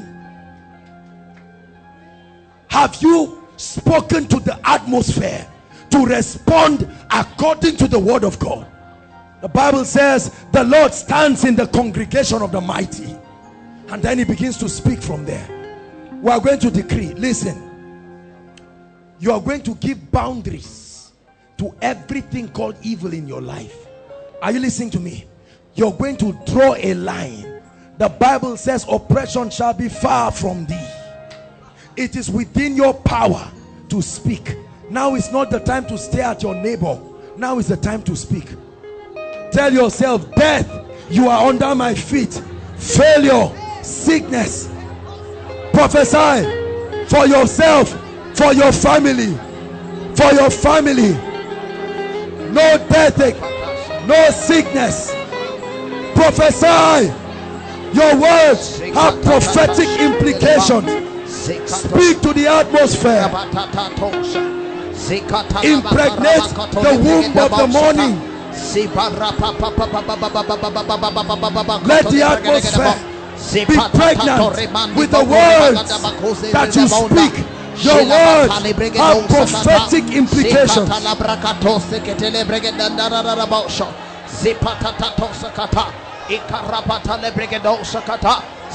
Make sure you are praying.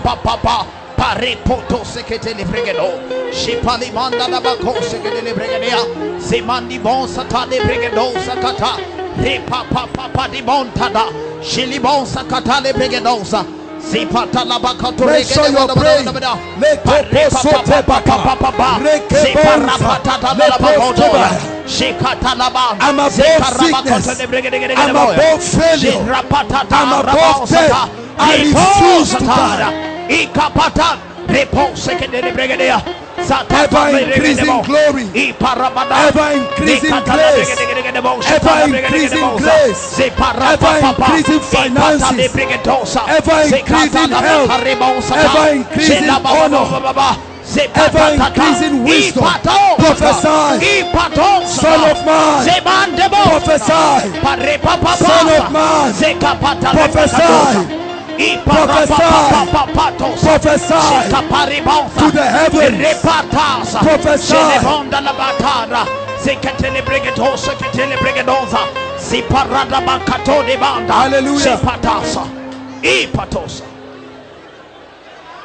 Hallelujah. Hallelujah. Hallelujah. Hallelujah. Are you ready to speak over your exams? Now that you know who you are you ready to prophesy? Listen. Listen. You're going to call all your courses one by one. Are you listening to me? One by one. And declare and say, open up unto me. Open up. Listen. You're going to receive wisdom, insight, favor. Come on, begin to pray. Prophesy. The time has come. Arise. The time has come. Prophesy. Prophesy. Call yourself the head, not the tail. Prophesy. You are above. You are above. You are above. Prophesy. No missing script. No missing script. Prophesy. No victimization. No victimization. Prophesy. Favor.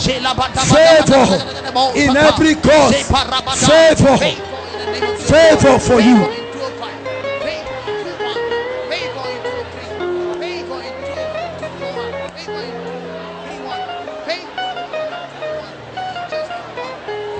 Prophesy. Your words have prophetic implications.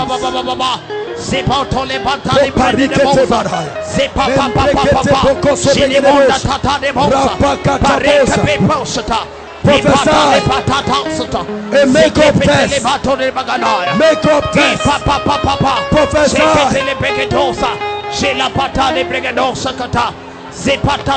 Prophesy. You are a king. Your king will back you.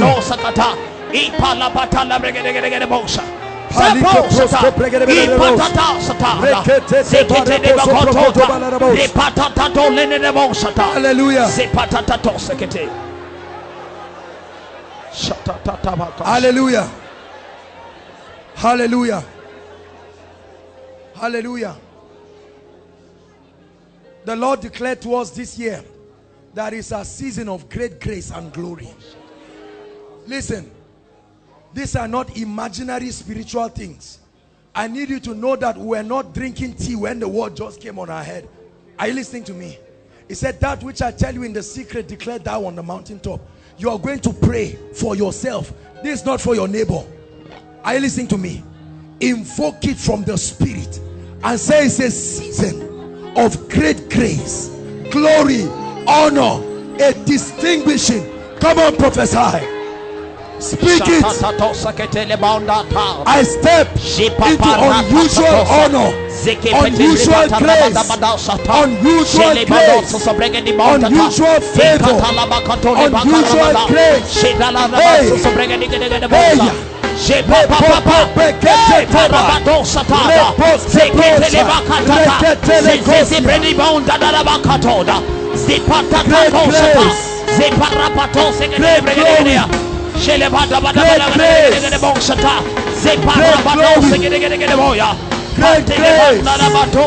Great grace, unusual grace, unusual glory,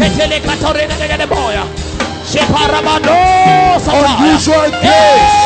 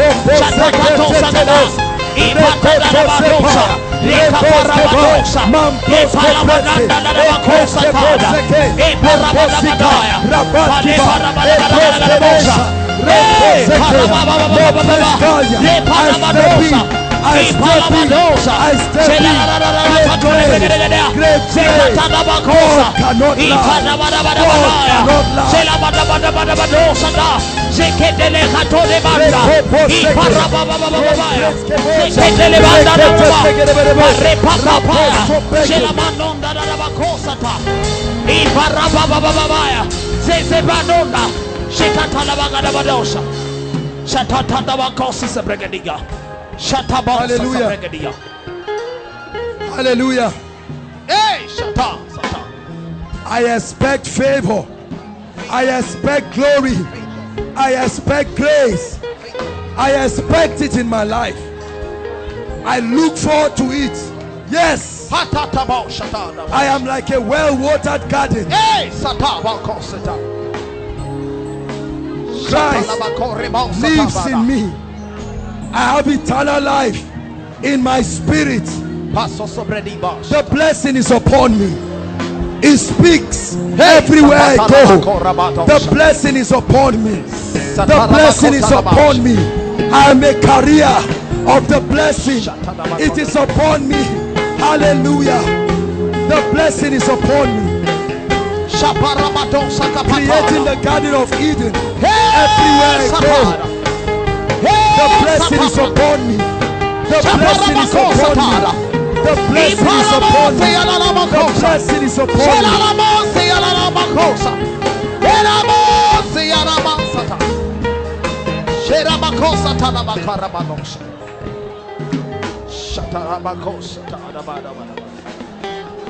Hallelujah.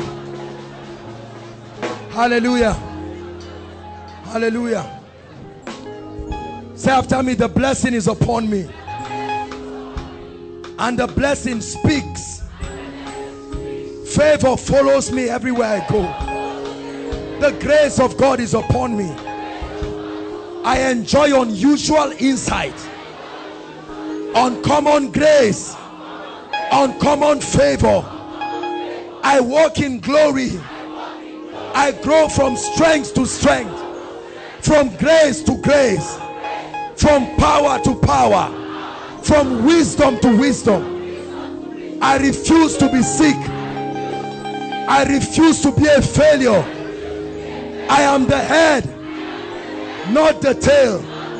I am above and I am in control. Shout hallelujah. Yes. Yes.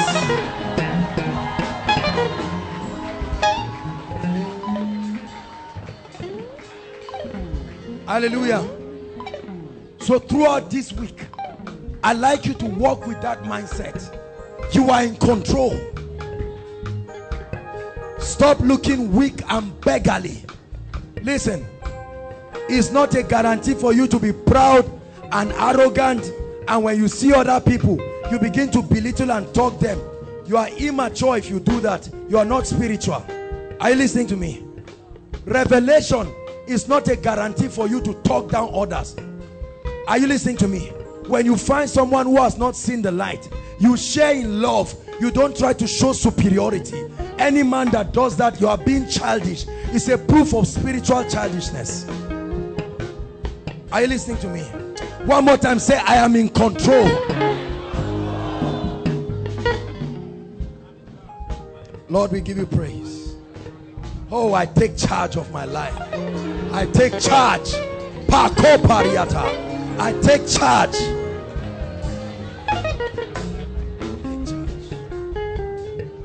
Hallelujah. We're out of time.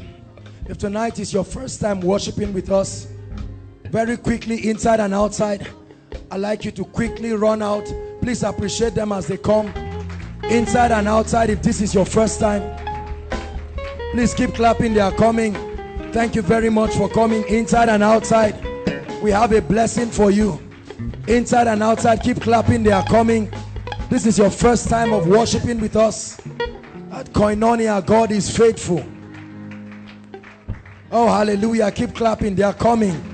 The Spirit of God brought them by himself. Keep clapping. We love you. Thank you for coming. You could have been anywhere else. Thank you for coming. Keep appreciating them. They are coming. They came by the Spirit of God.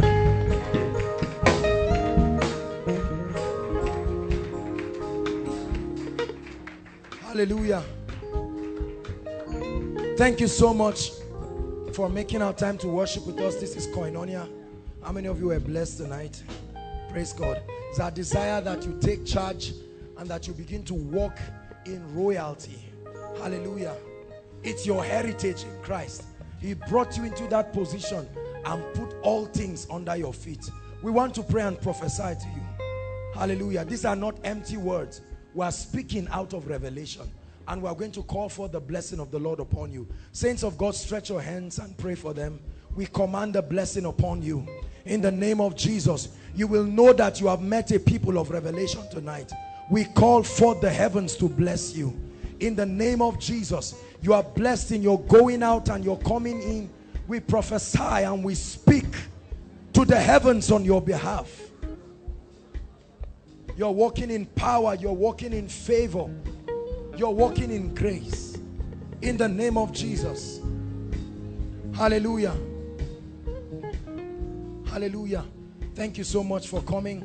In 1 minute, I'd like you to just walk down the aisle and you meet the ushers. They welcome you and just have your information. Appreciate them, please.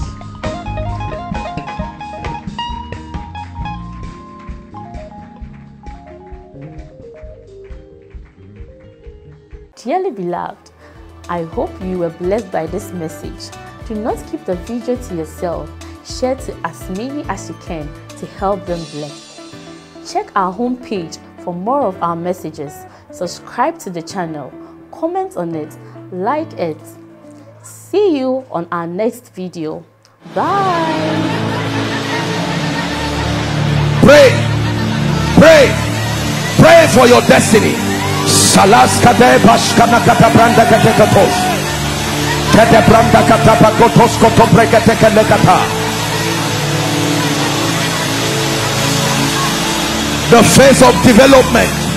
Lord, grant me the discipline